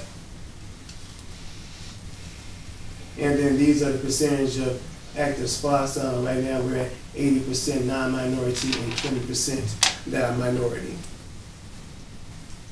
And that's the end of that report. And the main reason that we actually even started doing that is that we wanted to make sure as we're engaging the public, we're letting them know that there are opportunities within the SPLOS. One of the problems that we do have is that a lot of times when we first came out, we told some of these smaller vendors who could not get some of these larger projects to go ahead and maybe try to come on as a sub or something like that. But because I'm not sure there's a way to track it, but there's right now not a way to track those that are subs. That means that if we do a project with C.W. Matthews or someone, if they end up using someone else, there's no way for us to internally track that. So if there is a way for us to internally track that, then this information, the information on the last part might end up looking different, especially when it comes to local. So right now, that's it on the vendor spot. Are there any questions on that before I move on to the next part? Any questions from the board? You can move on. Okay, and then, so therefore, as you guys know, Terry mentioned that we did have a meeting back on September 6th that was about the senior center, and I appreciate both Commissioner Mulcair and Commissioner Mitchell for coming out. It was over at Cornerstone Baptist Church over there in District 1. We had maybe about 50 to 55 to 60 people that came out. People came in starting a little bit before 4 o'clock, and the last one came in at 6:59. Right. So right before we were able to close out, so we were still there. So I can guarantee you guys that I'm going to stay there, for the full time until all questions are asked. So on that senior center, the very next meeting, of course, will end up being October 4th, and that's going to be over at First Baptist of Olympia Springs. So that'll be the second meeting of this public engagement. And at that meeting, we're planning, like you said, to have some type of format there so people can actually see what it is that we're going to do. Again, on this Thursday, we will be having the community engagement on the community center. That one is going to be a little bit more robust because we'll actually have something for people to look at, people to make comments on. And then right after that, once that meeting is over, I believe Gary Steen is going to take those projects over to Deer Lick Park and actually have them on display there so people come in, make comments over at Deer Lick Park. And then at some point in time after that, have a meeting that will be able to bring in the community again. So we can go ahead and get set an architect to go ahead and start designing it so we can get that built out. So that is it on that part. Are there any other questions? Yeah, just want to clarify that. Clarify the dates. We had not heard this publicly, so I understand we have something on September 20th, which is going to be at Boundary Water, which is the formal public engagement input on the multi-purpose community center. Yes. I heard you just say something about Deer Lick. Can I just say that for the record, what the time frame and when and where? Say it again. Okay, right after that meeting on Thursday, yes, those 3 displays will be taken over there to Deer Lick Park. and there will be a comment section there for people to, community to go out there and look at it and actually make comments on there, have like a drop into a comment card and into a comment box. So that's a standing exhibit, is that what I'm hearing? So it's Yes, not, sir. it's just there, you've got a drop box? Yes, sir. Okay, all right, I just want to clarify, and how long will that run from 2 here? weeks. 2 weeks. So from the 21st to, from that Friday, from this Friday to 2 Fridays? 2 Fridays after that. I just want to make sure I capture that and publish it, so we tell citizens they can go weigh in, all right? Yes, sir. All right, thank you. Okay, thank you. Any other questions? I think we're good. Oh, I'm sorry, Commissioner Mitchell. Wow. Good stuff though, by the way, guys. And also, I don't know if you want to share, we got, from the programming perspective, that we've got a splash, the minute update that's kind of that we got forecast to kind of deal with that. If you kind of speak to that, and I got a couple other questions on outside of that. Okay, well, not too long ago, we actually had, we're doing our quarterly splash up to the minute programming that's on DC 23. Myself and Terry, we both spoke with Commissioner Mitchell during the interview, and basically we were giving updates to those projects that were the most current, you know, including Boundary Waters, the soccer field, and the concession stands, the 2 vertical items coming on board, both the community center and the senior center. We spoke on Motorola, and as you saw on the display, the county, as far as the money numbers are, the outside and local is going to be a little bit higher because that's $15.5 million that's going towards Motorola and the radio system. So those are all things that we spoke on, and we spoke at the area where the community center is going, over there at Boundary Waters. Correct. Which I think are great things to be publicized and keep people up to date as to what's lost and where their penny is being spent. You spoke about a shortfall, and you can hang around, you talked about a shortfall that we're now at roughly about $14,000, I think we're. Total, yeah. Yeah, overall. So, Yeah. so if we continue this 2.2 and get to the holidays and my wife and others start shopping even more, we could take that number. That number could kind of increase. Certainly, year to date. Right. So. Right from the beginning of the program. Go from a shortfall to a Yes, positive. to a positive. But that's a good thing to note, that the SPLOST projects, the possibilities of them, when we get into that line of what we're saying, the bottom of the barrel here, it's a good possibility that we probably will still do good, even with the numbers that we're dealing with now. But if it increases, that we can probably capture a couple other projects, possibly. I'm not trying to, sell anybody any wistful dreams, but that is a good possibility if we continue down this path that right now we're looking thus far. Yes, and considering, like we've been talking about, some of the bids we've got coming in, hopefully the revenues will stay up to offset some of that. But let's be honest too, though. The cost of doing business has gone up. Certainly. So realistically, from the Parks and Rec side of it, from Malkia and myself, we're looking at some real numbers that we just have to be honest and understand that that's what they are. Not that we want quality, but do understand that the cost of moving dirt, concrete, and others, it's starting to kind of go in a different direction. That's just the cost of doing business. So we kind of expect the numbers that we're going to bring to before this board down the road. It's going to be some interesting projects and numbers that realistically are what we're going to have to deal with. Right. If not, we talked about at the committee level, either we're going to do some shrinking or from square footage, or redesigns, or there are some other possibilities, but I think the committee is going to look at possibly saying these are where the numbers are, and realistically, if we want the project and what we anticipate and what we expect, for what our citizens expect, then we need to kind of stay where we are and deal with the additional costs that we're dealing with, just the cost of doing business. Right. Correct? I don't know if Mark here he'll probably chime in like, okay, all righty. The radio system. Okay, you spoke about a couple of things where we're looking at some permits that you're having some, I don't want to call them difficulties, but to kind of move that project along. Help me out again with that statement you made again earlier. They're on track. What I'm hearing from Jay and Mark, I think we're on track to close at least 2 of them. I am hearing some problems with like the city of Douglasville on that one as far as what they may or may not decide to do, but they're moving forward. We have 2 property acquisition, That 2 would be- easements, we're working through those. Right. We're really close on both of them. So. Yeah, and that's kind of sort of what's not slowing the project down, but it can't move until we kind of get Yeah, that part of it. those two towers are pretty much at a halt. Understood, until we kind of get there, and I know about those projects, which we've been in executive session talking about them. Okay, the other one, the sidewalk projects. You mentioned that you probably won't let them out until about the end of the year or the first of the year. Help me give me Yeah, that. and based on the meeting we just had with them, so they've completed the surveys and gathering all the data they needed for the plan. But we anticipate them to take. Is that all of the sidewalk projects or just? That's all 3 schools. Okay. Just wanna make sure. All 3 will be designed at one time, and we can make a decision at some point whether we want to let all 3 of them together or let them out separately. But it'll take them through probably the fall to design it. Yeah. And get the plans ready. Yeah. And then at that point, depending on whatever easements that we need to purchase or we need to go after, we'll be in that phase. And yeah, I think it'll have a short fuse at that point. We may be close to seeing it being let the first part of the year, all 3 of them. And when we do that, that's when we can look at some more possible of those local and or, because these projects are small enough or combined enough to where maybe the local vendors might kind of engage a little bit. If the dollars and cents, if the yield to the dollar works out, and I know it's about dollars and cents. Right. Correct? And that was the goal from the start, was to Yes. try to pick up some of the local vendors. Got it, okay. And again, if you would just, for the record again, announce those meeting dates that we got for the Senior Citizen Center that we've already done, but we got the next one that's coming up.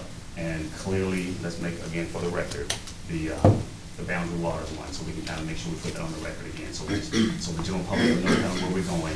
And with the Senior Citizen Center, we're coming with the mere fact of what you want. With a blank sheet of saying, we want your input, as we did at Cornerstone, to kind of give them a good gauge of what they would like to anticipate. And I do understand that it's about dollars. We want the world out of that senior citizen. Plus, we got to understand that we got a small lot that we're having to place this particular building on, if by chance that works out, you know, with the shading and the design of that. So, just again, the dates, and that they truly understand that they're welcome in their ideas and their thoughts and anything they want to bring to the table. It's always welcome. So. Okay, well, back on September 6th, we actually had the first public engagement for the senior center, and that came there with a blank sheet. We just had a couple of comments from the surveys that we did earlier in the year. People came out, made their comments known, they made their displeasures as you know, when they felt about parking and all those different things. And then we let the public know at that point in time that there will be another meeting, also on a Thursday on October 4th, from 4 to 6 p.m. over at First Baptist of Lithia Springs. And so that one, that's where they'll actually have all the information they took from the previous. And for clarity, this is just not for District 1. This is for, this is for Douglas the entire County. county. So we come out and have your voice heard. Right, and that was a good thing about that meeting, is that people from various parts of the county came there. Because one person, you know, came all the way from Mirror Lake, and they were just talking about that, you know, they're glad to see something coming above, and so they can walk in and play pickleball and different different things. Right. And so that was a good one for that one. And then of course on Thursday, this coming Thursday, from 6 to 8 p.m., that's where we're going to have where Boundary Waters Aquatic Center is going to be for the multi-purpose center. And at that one, that's going to be more the public engagement, you know, to look at what has been put down and saying, well, this is what we can do, and it's going to be even the dollar amounts and square footage is going to be there, even a build out. So if we build something that's on the medium size, it'll show a build out of bigger.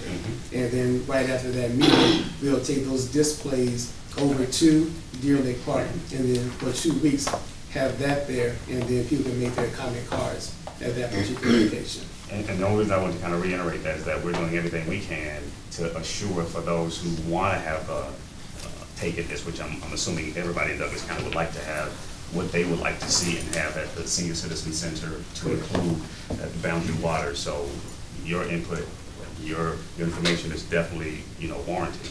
I just also would add, from the programming perspective, that we at least make sure that this goes up on the website, any exposure that we can give by sending out email blasts, which I normally do, and I would probably assume that all the other people do the same thing as to these particular dates. So those that would want to attend know the exact time, know the exact dates, and if they can't get there during the time frame that we've offered, that using the boundary waters piece, that it'll be there for at least 2 weeks, that you can still comment.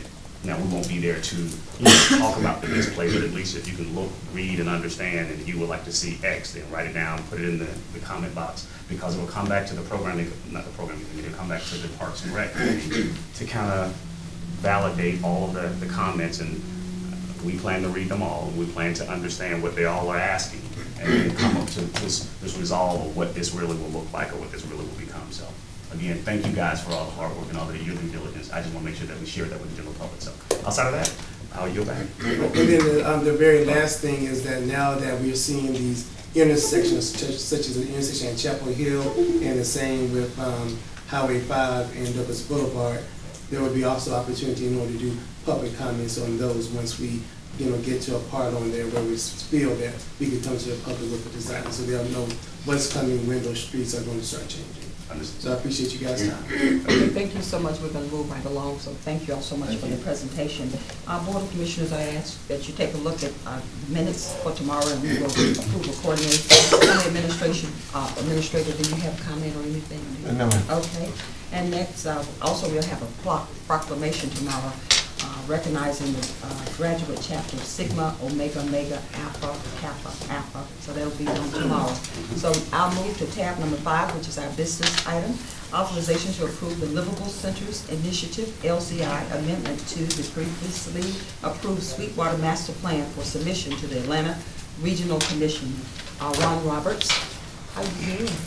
Good morning. Madam Chair, Commissioners, thank you very much for the opportunity. So I wanted to go back and kind of update where we are. This document was approved by the Board of Commissioners in July of last year.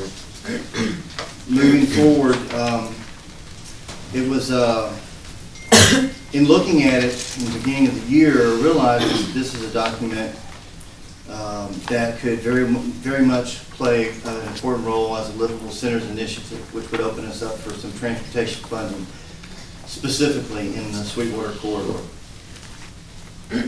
So July 10th of this year, we reached out to Kinley Horn, who had made the initial plan, and granted permission to move forward with updating this so that it fits into the LCI format, specifically as it relates to the transportation 5-year study, so that could be incorporated into the document and then brought back before you today. The project manager on this has been Beth Turner and Eric Bosman. They're both with me today, and both of them will be here tomorrow for the commission meeting as well. So this is really, that's what this is. We asked in July to move forward to create the components which are included in your packet, and we want to redo the document and then submit it as a Livable Centers Initiative to the Atlanta Regional Commission. Okay. And if you have any questions for me or the project leaders on this. Okay. Any questions? Commissioner Geiger. Yes, Ron, last time it was presented to us, we talked about the little roundabout right there for the trucks to have to do, and we wondered why we had to have a roundabout because the other 2 roads leading off of it are not truck roads. So didn't we talk about taking that roundabout out? The projects were reorganized. I know that it still appears in there as a future potential. The projects were actually reorganized for the purposes of that. From July of last year until now, we've had so many rezonings and things that have come through in that area that have actually shaped what would happen. So I mean, moving forward, the projects that are in here would probably stay, but they may change in some shape, form, or fashion. But they've been prioritized with staff's recommendation after sitting down with Miguel. But as far as like the removal of the roundabout altogether, I don't know if we really want to do that. It's going to be harder for a tractor trailer to go around the roundabout. It would just go straight through, especially since the lead-off roads are no truck roads. Right, and that is a recommendation that was approved already in the original plan. We didn't really want to alter or do anything other than this, just to beef it up and make it an application for a livable centers initiative. So that all the projects that were in Project A that were approved, you know, we didn't really want to change those. That would be kind of like having to revisit the whole document, I think, in and of itself. Well, the document itself just lists it from an action plan and a funding standpoint, just lists it as an intersection improvement. Ultimately, it's up to your public works folks to determine what the format of the intersection improvement needs to be. But for this purpose and to get it in line for funding, it's just an intersection improvement. The format's left open. All right, Okay. I yield back. Okay. Thank you. Any questions? Vice Chairman Robinson. Yeah, and again, I'm sensitive, and I appreciate all the work that's being done here, and the fact that you brought this around to try to enhance the Sweetwater Plan, master plan with this LCI component, and so it's well done. You know, this area is improving, obviously, from what it was about 3, 4, 5 years ago, when this Board of Commissioners declared that area as slum and blight, right? In that we know coming out of recession there need to be redevelopment in that whole corridor. But a lot of work has been done, and we appreciate the SPLOST obviously putting $10 million in that area as a dedicated source, because it was important.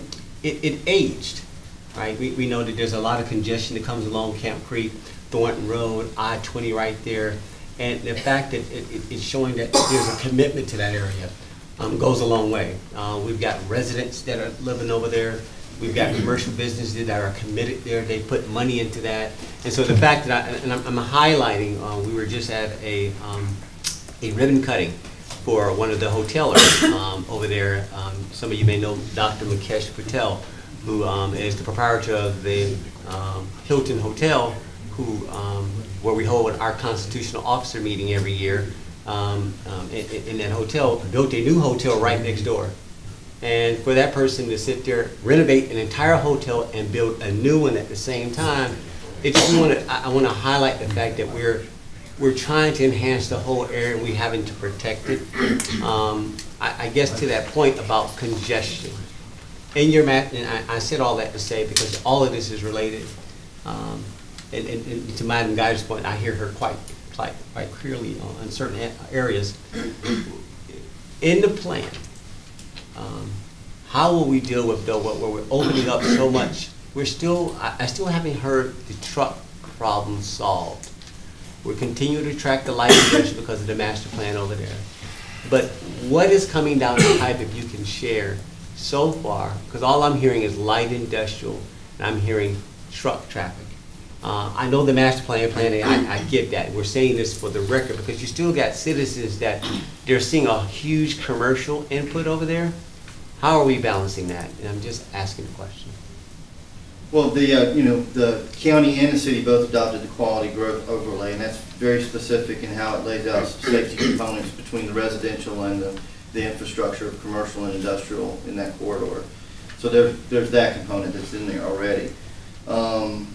And moving forward to see actually what comes in, and I've had some discussions with Miguel on that's how we reordered the list of projects, and that's a very big highlight of what the funding from the Atlanta Regional Commission for an LCI would actually be they're looking for those safety components, they're looking for those that border and differentiation between the residential and the commercial and industrial so that they can both live well in this area. And one thing I did forget to mention was because this was adopted by the board in July of last year, and we just finished the comprehensive transportation plan, which we sent over to DCA last work session. This document is also included in the consideration of that comprehensive land use plan going forward, so that it's a holistic look at all the integrations that would occur or could occur. Well done. No need to belabor that. I mean, you answered my final question was, is everything being aligned? And it sounds like it is, because we do have the comprehensive plan. We do have all these other elements, but it looks like, Madam Chair, that Director Roberts, he's got it. So I yield. Okay, thank you. We'll move on to tab number, thank you so much. Thank you very much. We'll move to tab number 6, approval of the Federal Transit Administration mandated Title VI non-discrimination program for the Multimodal Transportation Services Connect Douglas. We have Mrs. DeVita Walker here this morning. I'm standing there. Good morning again. I'm here for requesting approval of our Title VI non-discrimination program and policy for the Multimodal Transportation Division Services. And we have to update this policy every 3 years, and this is our year. Okay. And I believe you all should have a copy of it. Any questions for Ms. Walker? Straightforward. Okay, pretty straightforward. Thank you. Thank you. Okay.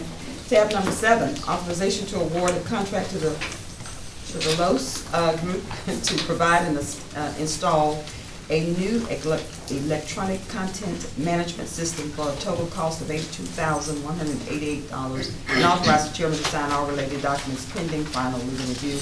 Director Peacock? Yes, ma'am. On June the 5th, we released a request for proposal for vendors to submit proposals for a new electronic content management system. The due date was Friday, July the 13th. We received 11 proposals that ranged from $58,000 all the way up to $650,000 to implement this new system that we need.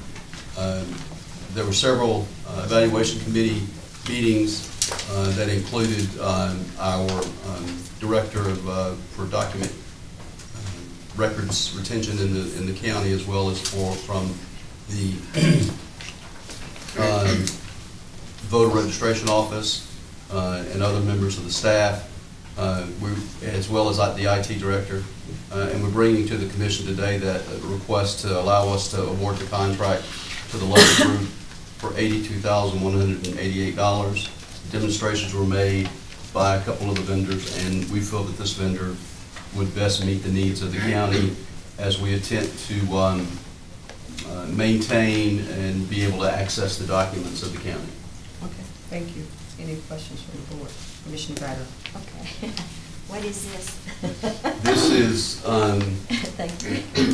this is the system that Aubrey Britt will use for all of the electronic documents. Yeah. Yes, ma'am. Okay, well, you called it something else that was that long, and It was that's not what it not was. The electronic content management system. And it did go through our committee, Yes, our ma'am. technology We committee. actually have the letter dated August the 30th. Well, now that I know what it is, I know it went through our committee. I didn't know what you were talking about at first. So I yield back. Okay, thank you. We'll move on to tab number 8. Tab number 8 is authorization to award a contract to integrated construction for the construction of the concession stand at Boundary Waters Park for the total cost of $709,747.34 to be funded through the 2016 SPLOST funds as recommended by the Parks and Recreation Advisory Committee, and authorize the chairman to sign all related documents. Director Peacock again. Yes, ma'am. The due date for the bids for the construction of the concession stand was Friday, July the 13th. We received 4 bids that ranged from $709,000 all the way up to $999,000. Again, the evaluation committee consisting of Parks and Rec, myself, and other members of the county staff, as well as the Parks and Recs committee, is recommending that that the board allow us to award the contract to integrated construction for $709,747.34. We believe that they have the expertise and the experience needed to provide us with an excellent building. Okay. Any questions from the board? Sounds good. We'll move on to the next tab. I'm sorry. This includes restrooms and concession. Yes, ma'am. So this is going to be about the price for all the other parks that we're going to be building in the ballpark. Well, this is really going to be structured. It's going to service both the football field and the soccer field. So you got 2 concessions. You got 2 concessions and 2. The bathrooms are the same, but you also have some upstairs meeting rooms, as well as the press box.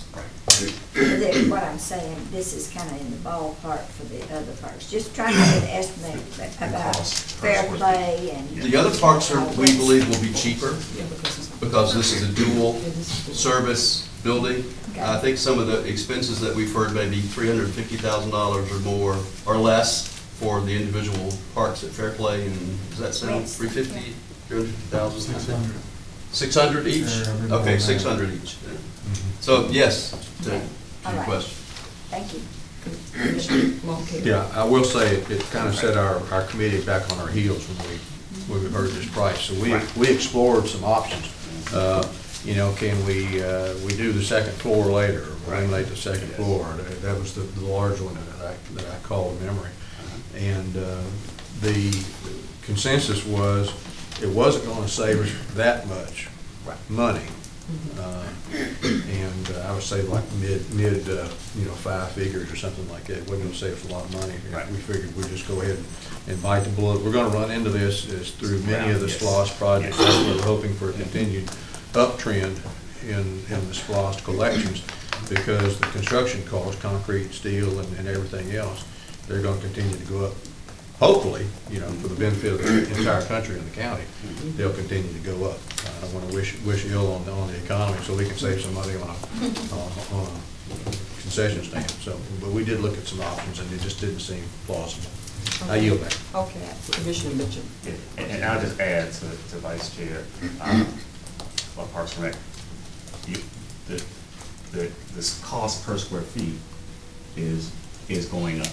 So I don't want her to get the Commissioner Geiger to get the wrong perception that, you know, that it costs. I mean, there's going to be a saving somewhere that it's going to cost us doing business, steel, concrete, and everything else per square feet when we go down there. When we look at anything that we're building, when we talk about brick and mortar down the road. So I think these numbers are what we came up with that said, you know, this we was going to save somewhere between $30,000 to $40,000. So why not just eat that and deal with the quality of what we want, or what we anticipate that those that are expecting the best out of the SPLOST dollar. So let's go ahead and, you know, we'll deal with that accordingly. So we just kind of move forward with the particular project at the 709. So yes, we did talk about some other ways of building something later, building it, you know, shortening it out, shrinking it down, or building co-ed bathrooms. I'm just kidding.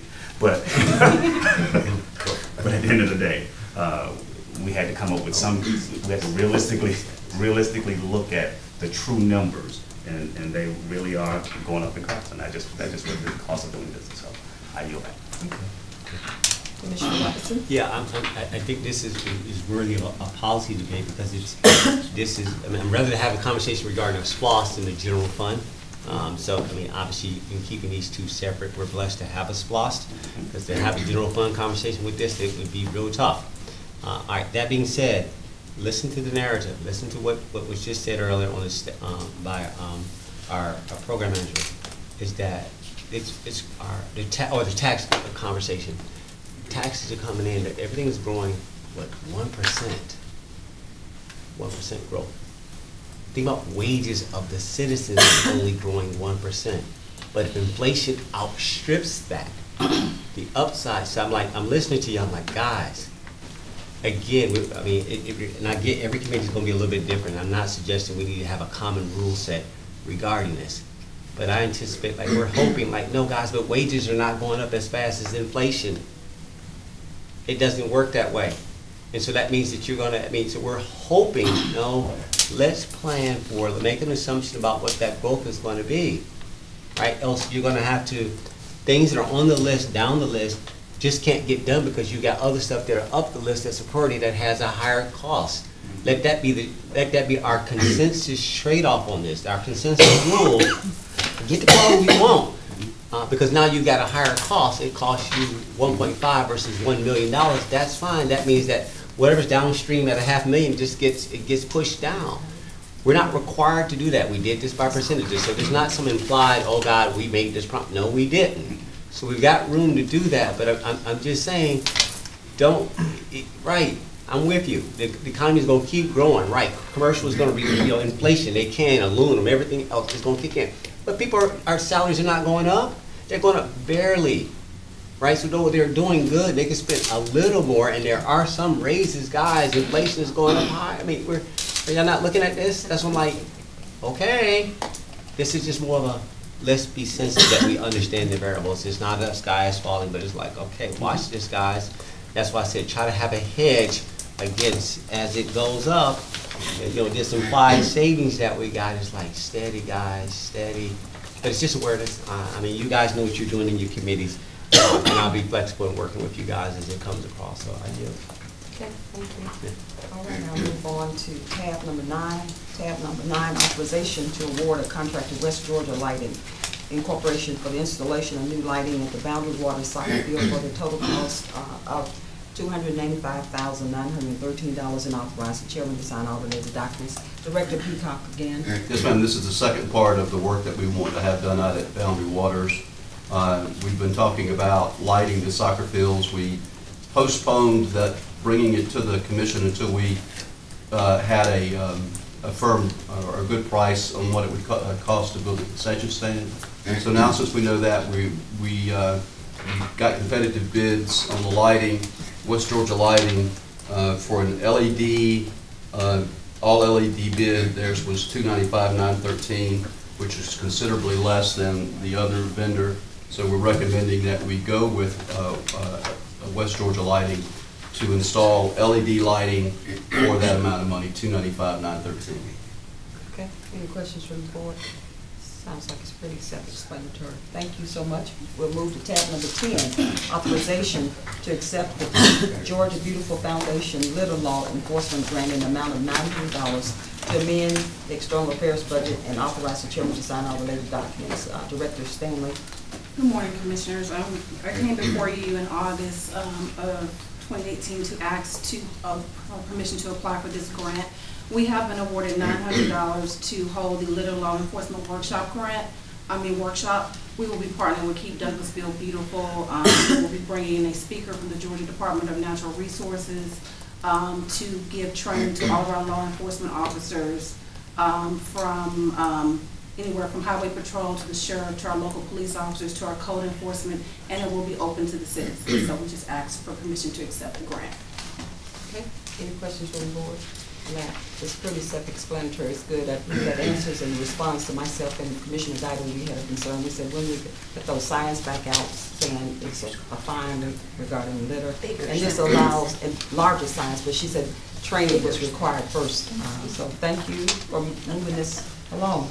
Tab number 11, authorization to accept the Georgia Department of Agriculture Dog and Cat Sterilization Grant in the amount of $6,100 and amend the animal services budget and authorize the chairman to sign all related documents. Director McMillan, good morning. Yes, we're excited to receive this grant of $6,100 from the Georgia Department of Agriculture.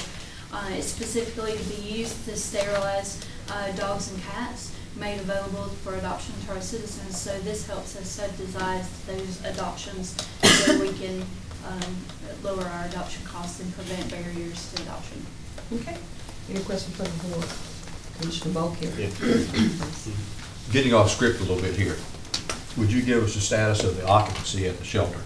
We have 244 animals at this time. 144 of those are cats and the rest are dogs.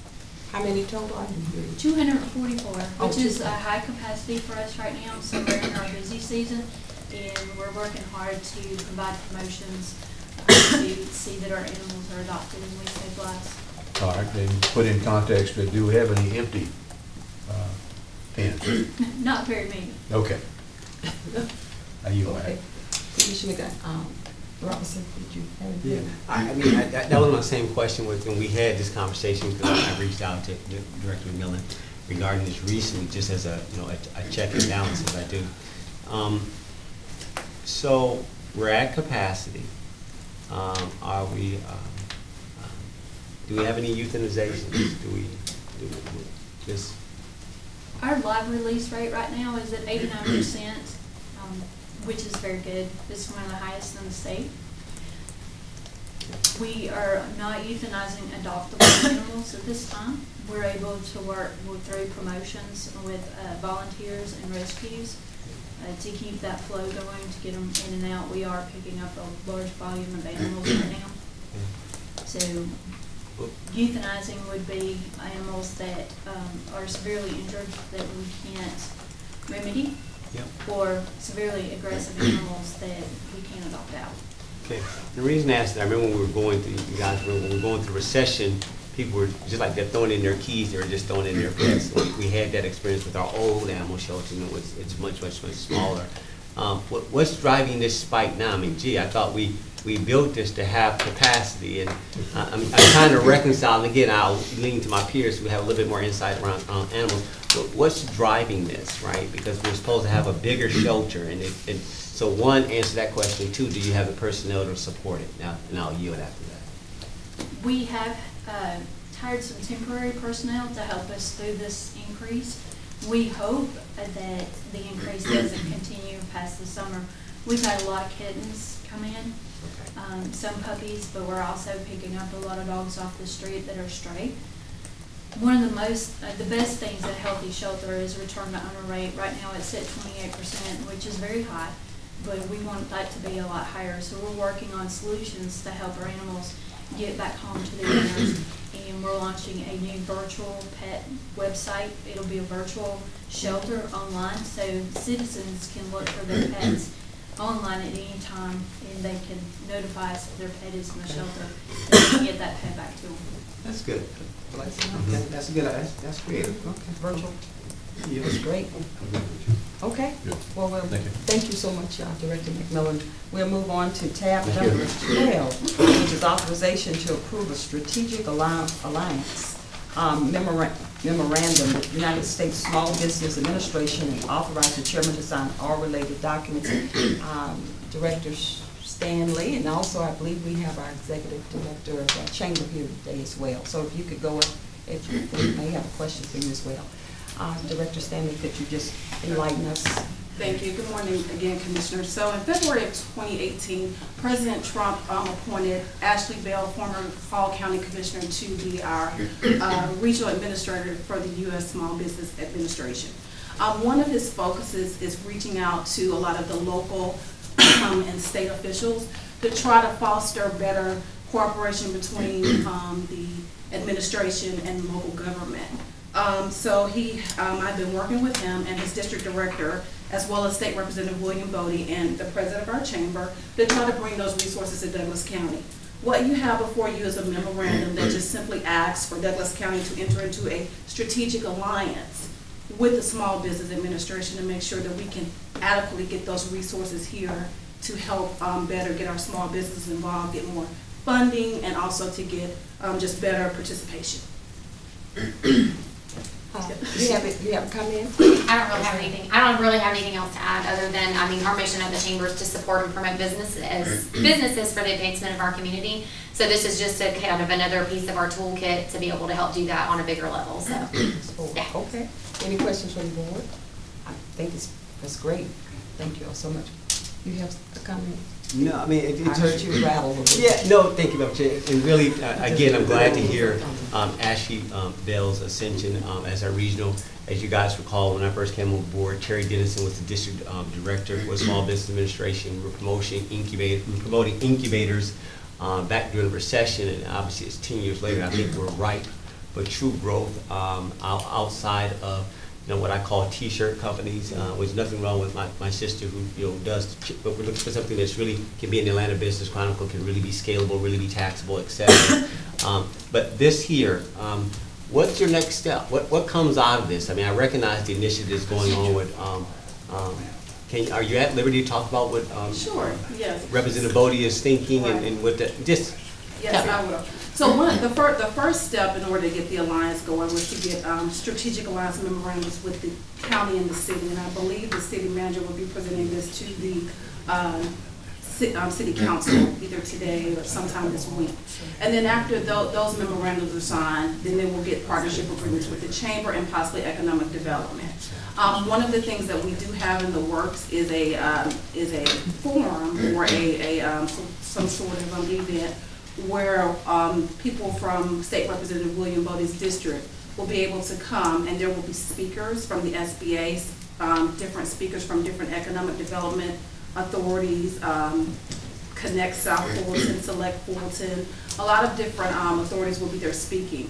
And we will also have, there'll be lenders on hand. Lenders who do SBA-backed loans will be on hand to be able to give information to people from the district on how to apply for loans. There'll also be a session on how to do a business plan. There'll be actually someone instructing people, giving them basic information on how to do a one-page business plan.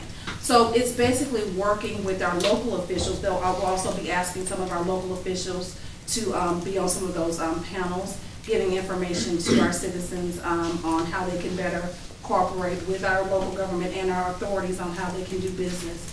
So that's the next step, is actually getting that event together, and that event is scheduled for October 20th, I believe between 9 and 2 at the Georgia International Center, the one by the airport. And then we will also bring something closer to Douglas County in the future, but that would be open to citizens from Douglas County and all of the other citizens from District 62, which includes South Wilson as well. Okay, you can send those dates to the Board of Commissioners, so we'll. Yes, I will. Okay. Thank you so much, both of you all. We'll move on to the next item. Tab number 13, authorization to use the SPLOST equipment funds to purchase lawn maintenance equipment at a total cost of $13,414.92, as recommended by the Parks and Recreation Oversight Committee, and authorize the chairman to sign all related documents. Director Dukes. Good morning. Good morning. Yes, ma'am. These are mowers and trimmers that we use to maintain the park system, keep them groomed, keep grass cut. It's medium-sized mowers all the way up to the large commercial mower. Okay. And it comes as a recommendation from the Recreation Oversight Committee, and it comes out of the 2008 SPLOST. Okay. Any questions for the board? All right. We'll move on to the next one, tab number 14. Thank you, Director Dukes. Yes, ma'am. Authorization to approve a lighting agreement with the Georgia Department of Transportation for the county to accept responsibility for the ongoing power service, operation, repair, and maintenance of the lighting system upon GDOT's completion of the State Route 5 in Dorset, Shoals, Banks, Mill, Pool Road roundabout, and authorize the chairman to sign all related documents. Director Valentine. Good morning, Madam Chair, Commissioners. This project, I believe there was about 2 years ago, maybe 2.5 years ago, there was a public meeting, and there was input that affected the design. The concept report has been approved, and incidentally, this is a project worth about $10 million that is entirely funded by the Georgia DOT, with one exception, and that is what is before you today. Typically, what they require is for the local government to take over the maintenance and the power requirements for all the lighting that associated with the project. Now, it hasn't been designed in full detail, so we do not know exactly what that's going to look like, but it will incur a monthly power bill.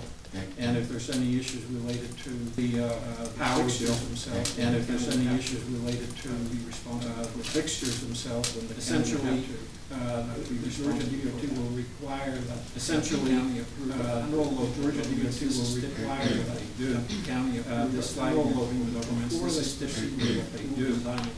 This lighting agreement before they proceed to report design, they are poised to begin the concept report, but they need to begin the design. But they need this before they have a question for Commissioner Guider for you. Well, it's not on that roundabout, it's on the one that, well, it's not on that roundabout, it's on the one that finished the project 166. They don't maintain, they finished the project long time ago, they don't maintain the sidewalk or the lights on there. And 166, are the lights on there? I don't know that there are lights.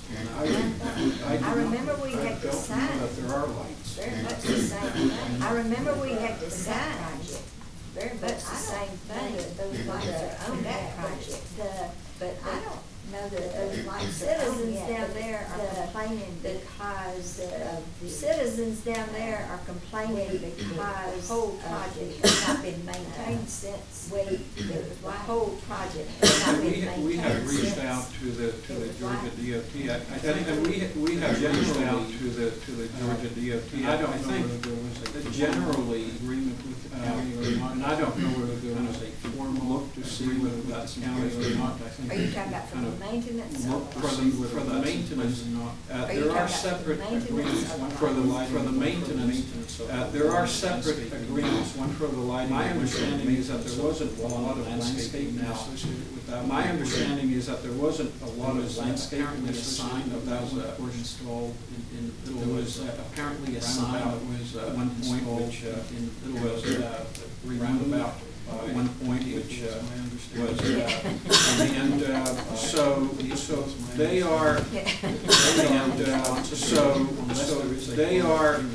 they are responsible unless there is a formal agreement. They would be responsible for the. However, my understanding is that as it exists.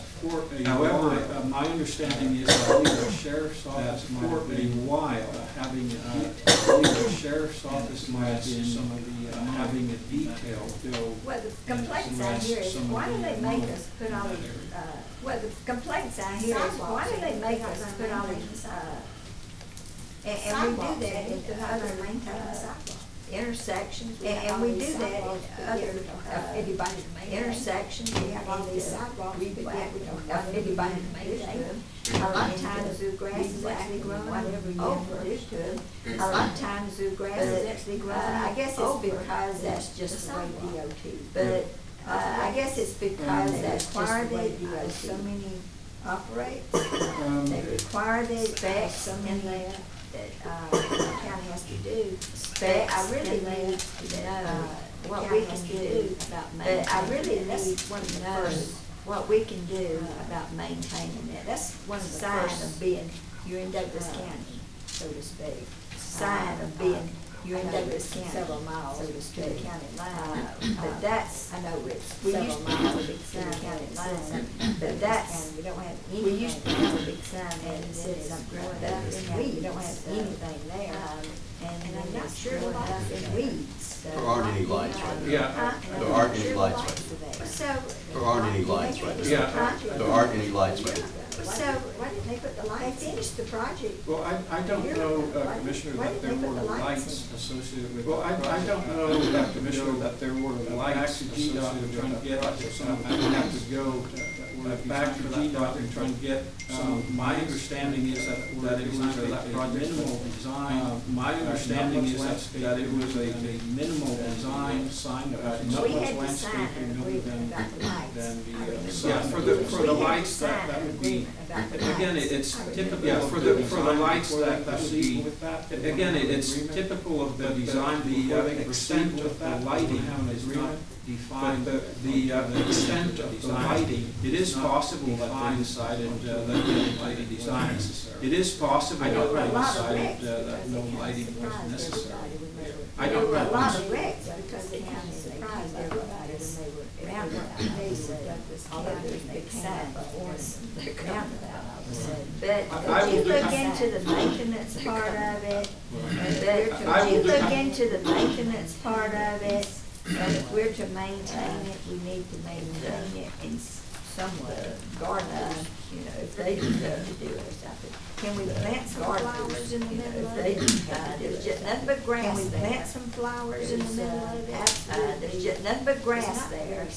There's absolutely. I will follow up with Georgia DOT to try and get the definition. I will follow up with Georgia DOT to try and get the definition on that. Whether they are accepting their responsibility, whether they recognize their responsibility, accepting their responsibility, or have they recognized their responsibility for maintenance, or maybe they have a agreement, then we will begin now is responsible and that we are. And then we will they begin were supposed to put lights. Assuming that responsibility. And if lights, they were supposed to put lights before the intersection was redone. I don't know, at the meeting before the intersection was redone. It was lighted as well. It was lighted as well. It was lighted, yes. It was lighted as well. It was lighted as well. It was lighted, yes, that was, but the cars actually landed. I just wondered, I would like in the middle there, but I just wonder, I would like a report on how many accidents have been there since they redid the intersection to see if it's been used. Is there a need for additional lighting? Because is there a need for additional lighting coming together there? because you've got two main highways coming together there. And the tractor trailers are cutting through Caps Ferry Road 66. Coming back from Florida, they even come down Caps Ferry Road. They get one speed down Florida Caps Ferry. They turn on 166, speed down Caps Ferry. They turn on 166 to avoid all the interchange and everything. Just give me a report back and see what we can do to spruce it up a little bit. Just give me a report back and see what we can do to spruce it up a little bit. Next item, which is tab number, we're going to move on to the authorization to approve supplemental agreement number 2 with RJ Haynes. Authorization to approve supplemental agreement road intersection traffic RJ Haynes signal project to add Parkway and Rockhouse Road auxiliary traffic signal display project to add chairman to sign auxiliary document signal display and authorizes chairman to sign. Yes, Chairman, what happened on this project is once the installation was, what happened on this project is once the installation was the intersection, we realized that we took a look at the alignment of the intersection and realized that then traffic traveling west see the intersection, wrapping around the bend up there doesn't see the intersection. So this light display, rather than being in the middle, so this light display, rather than being in the middle of the intersection with a light offset to the side, so that ahead of C, where the light is green or red, ahead of the intersection. Okay. Thanks. I move to tab number 16, approval of additional funding allocation. I move to the 2016 SPLOSH program of additional funding and allocation and authorization to use SPLOSH program for transportation equipment right-of-way and authorization to use total cost of equipment funds to purchase right-of-way as more amended by the Transportation Oversight Committee and authorized $2 as recommended by the Transportation Oversight Committee and authorized the chairman to sign. And this is, as you might recall, thank you, Madam Chair, and this is as you might recall, as part of the station equipment, initially there was one allocated and transportation equipment. We have found that we have we have found that we have a more urgent it is not funded in year maintenance equipment, that it is not funded in year budget Gloucester.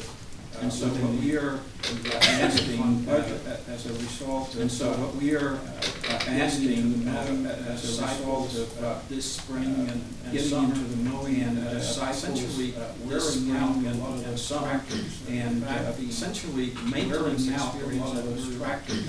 In fact, the maintenance experience that we're to the tune of about 13,000 on a couple of pieces of equipment so far, to the tune of about 13,000. That piece of equipment has been out in commission this year, 85 days. And that piece of equipment has been out in commission. Only the expenditure, which is getting very high. Only the expenditure, which is getting very high. But also, it takes that piece of equipment out of commission for an but also, it takes that piece of equipment out of commission for an tractors to replace those. Some of them still have a little light left tractors and to the extent that some of them we still have a little light left and to the extent that break down we can still use them and until they break down to the point where they're no longer serviceable to use them money. And it's going to take a certain period of time to have several months. And it's going to take a certain period of time to have several months on approval by the board for us to actually have order delivered equipment upon approval by the board. And actually we're asking an additional allocation ready for start from the SPLOST. So we're asking an additional allocation from the SPLOST for that purpose. These particular pieces of equipment had been requested. These, at least a couple of pieces of equipment has been requested. Is that correct? At least a couple of budget cycles, as I recall. Is that okay? Correct? I was going to say 2 or 3, but okay. That gives some background. I was going to say 2 or 3, but okay. That gives some background to pressing the need. Really kind of pressing the point here. Thank you, Madam Chair. I was just confirming with my colleagues. Thank you, Madam Chair. We did discuss this on our transportation committee. And again, we did discuss this during our transportation committee. And again, just trying to be consistent and sensitive that $1 million worth of supplemental funding is probably about almost $1 million worth of supplemental funding is 10 items for $1 million. But staff was came to a consensus and agreement 10 items for $1 million should be funded. Came to a consensus and agreement that maybe the top 3 should get funded. Trying to go through a cycle again based on discipline is important because it's there. And then trying to go through a cycle and the discipline is a real justification there. Then we but I wanted to highlight that. Let's come up with a real justification. We recognize the need and it's on the list. I wanted to highlight that we recognize the need and it's on the list. Even in committee, we are pushing through those things. We think that we'll move on to tab number 17, authorization to approve intergovernmental agreement between Douglas County and authorization to approve the Baker's Bridge between Douglas County and Sweetwater County Road, the Baker's Bridge Road, Sweetwater County Road, Doris Road, High Point Road intersection, and authorizing this is a project that's been on for a while, and again, this is a project that's been on for a while, and finally making progress. As was indicated, presentation finalized. There are some, the design has been right-of-way nearly finalized. There are some tweaks being done for the right-of-way engagement of definition acquisition. However, before we can actually, I think, engage in the right-of-way acquisitions. However, at the total, I think, as our maybe 3-4 months ago, we had having the total 4 or 5 parcels of a redesign, looking at having to apply. And as a result of a redesign, the county is responsible for one, and the county and Fulton County is very, one small parcel and Fulton County for the other. They're very small parcel and slivers along the road. Finalizing the design, this agreement essentially says that finalizing the design, this agreement essentially says that in splitting the cost of the project, which participate at the last splitting the cost of the project, which something at the last estimate was approaching $1 million. So the exposure to the county would be about $500,000. So the exposure to the county would be about $500,000. If the budget stays. Thank you so much, Director Valentine. We'll move on to tab number 18, authorization. Director Valentine. We'll move on to tab number 18, authorization to approve the 2019 board work session, commission meetings, planning and zoning board meetings, and variance hearings. Like you said, the proposed dates for 2019, like you said, the proposed dates planning and zoning and variance meetings for the Board of Commissioners, planning and zoning and variance meetings for the planning and zoning. I think the only difference you're going to see is less meetings for the planning and zoning. Otherwise, everything is going to be in 2018. Board of Commissioners, you have these dates. Otherwise, everything is just encourage you to take a look at them if you see having dates beforehand, or you divide. Encourage you to take a look at them if you see anything. All right, we'll move to tab number 19. Authorization to approve the 2019 Douglas County tab 19. Benefit authorization to approve the 2019 Douglas County employee benefit offerings and authorize the chairman to sign all related documents. Director Perry. Yes, Madam Chair, I'll yield the benefits from all care. This is a recommendation that's coming from some of the benefits that we've made over the last couple of years. Some not experiencing any changes over the last couple of years. We're not experiencing any change. Experiences have been very good. We've held, so we also have that experiences have been very good. We also have that well here from NSI to answer questions, and I will just make a few brief remarks, and I will just make a few specific details. Brief remarks, and drill down to what specific detail. As we said, we have MSIs. We went through a process as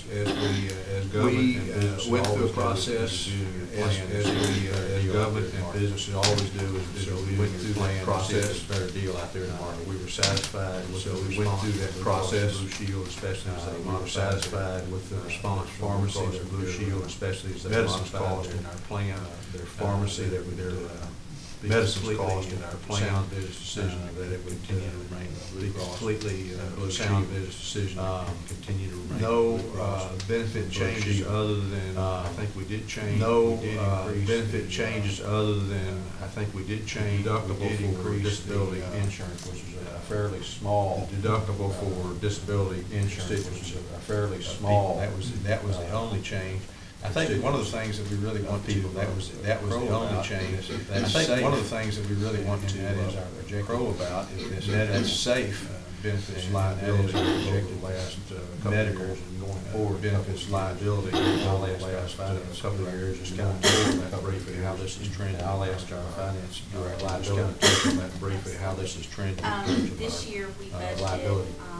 absolutely, this year we budgeted under what we budgeted for about, as you know, we went into the year what we budgeted fund having about, as you know, we went into the year that fund having about $3.8 million. Graciously approved we come up with a 3-year plan for our graciously approved to get rid of the deficit, come up with a 3-year plan for our auditors. So there was a contribution of about $1.3 million made. So there was a contribution of about $1.3 million. If this trend continues with claims, and that's a big if, because I know we still have if this trend continues with claims, and that's a big if, because I know we still have that deficit that's going to zero in the year. That deficit can actually go to zero this year instead of it being taken care of. And per the advice of MSI, as far as a budget for next year, per the advice of MSI, as far as a budget for next year, even though we are going to be increasing what we budgeted for 2018 healthcare what we budgeted for 2019, they feel very confident we could budget that same amount or budget 19. So that's also a good advantage to not going our budget county and the employees. The contributions are not going up for the county, nor are the contributions. And I'll keep you posted when we have our budget retreat to see if that trend continues. And I'll keep you posted when we have our budget retreat to see if that trend continues and kind of give you an idea of the I would like to recognize Matt Bidwell with MSI, a great partner. I would like to recognize Matt Bidwell with MSI, a great partner to go to county, and Matt, if you would like to say anything, please go to the podium, or you can just say that. Thank you. All right. Thank you. Any other, all right. All right. Any other questions? All right. Well, sounds like everything is some good news. Thank you for bringing that good news for expenses, positive news. Next year, we have no problem prepared for expenses. Tab number 23 is board appointment. Tab number 23 is in the board appointment. Keith Douglas as usual, and that will be discussed in our executive session. And last but not least, We did for Bernard, we need to go into executive session. We did for legal, real estate, and personnel. Okay, board of commissioners. In Commissioner Cotton, I just wanted to go back on this policy. In Commissioner Cotton, I just wanted to go back on this policy. We had an inquiry, a formal inquiry. Can you talk about if we had a savings, formal inquiry regarding if in fact there were savings, communications equipment that we're buying, and we'll call it our communications equipment that we're buying, the megahertz radio system, and if there was some savings, the megahertz radio system, what can we, and if there was some savings, the question was simply, what can we do, what can we do? You weigh in on that, come back on vacation. Clip note version of that, please. I'll give you a real brief. You weigh in on that. Approved by the voters in that category. I'll give you a fire, EMS.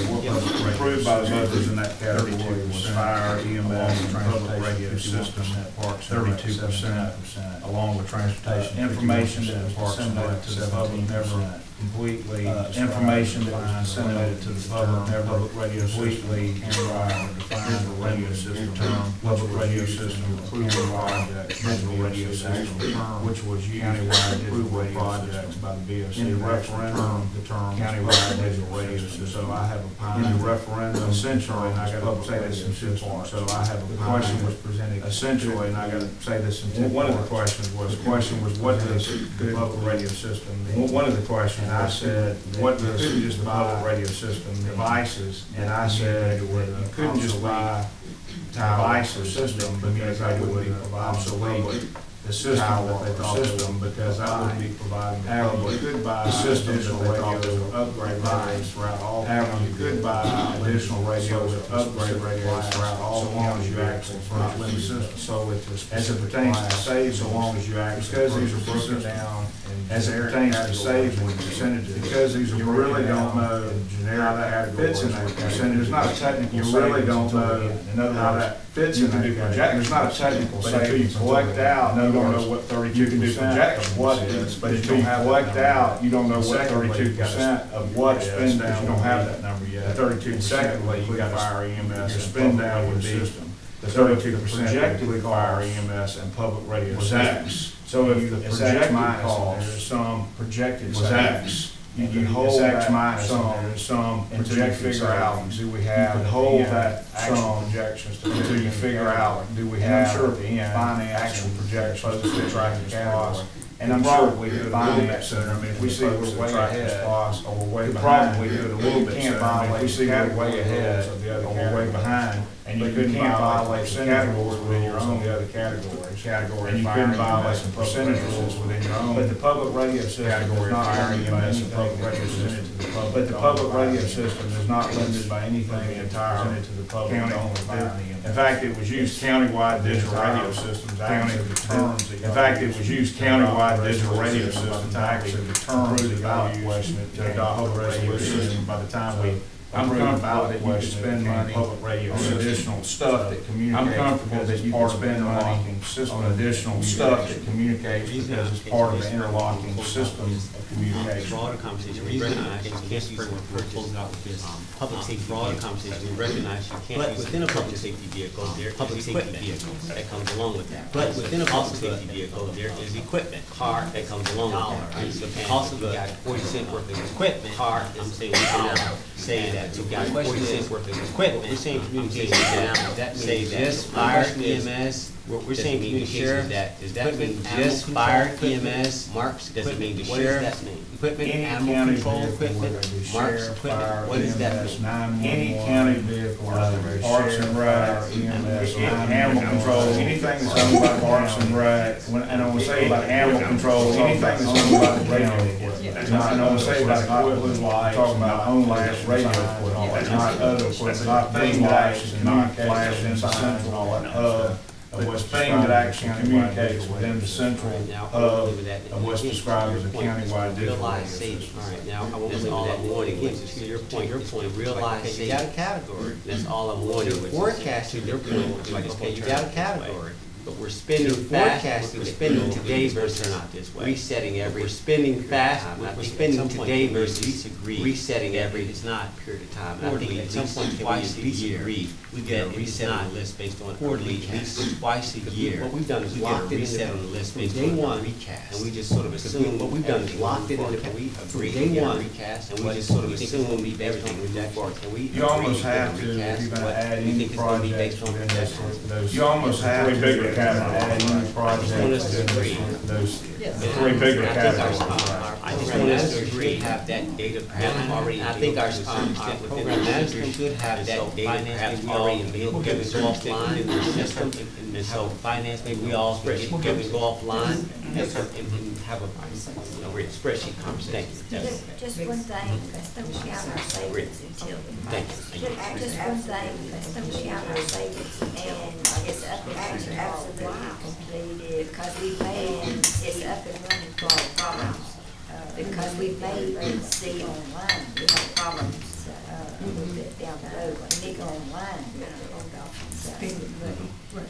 We might need kind of hold off. And if we spend some salt, what you just on paper. Might need to, yeah. And if we definitely some salt, what you just on paper. Well, this time, unfortunately, we're going to have a motion to go into executive session. So move with the condition that I can go to restroom. Motion to go into executive session. So move with the condition that I can go to restroom. Second. Second. We have a motion in the second, all that, motion carries. Thank you. All the places, you have 10 minutes, the motion carries. Thank you. If you need me, just send me an email. Hold on, guys. Yep. That's fine. Good job. You're on. Get you back on. Get back on. Okay, thank you, Commissioner. At this time, any other discussion from the Board of Commissioners? No, With that being said, this meeting is adjourned. All right. Take it away.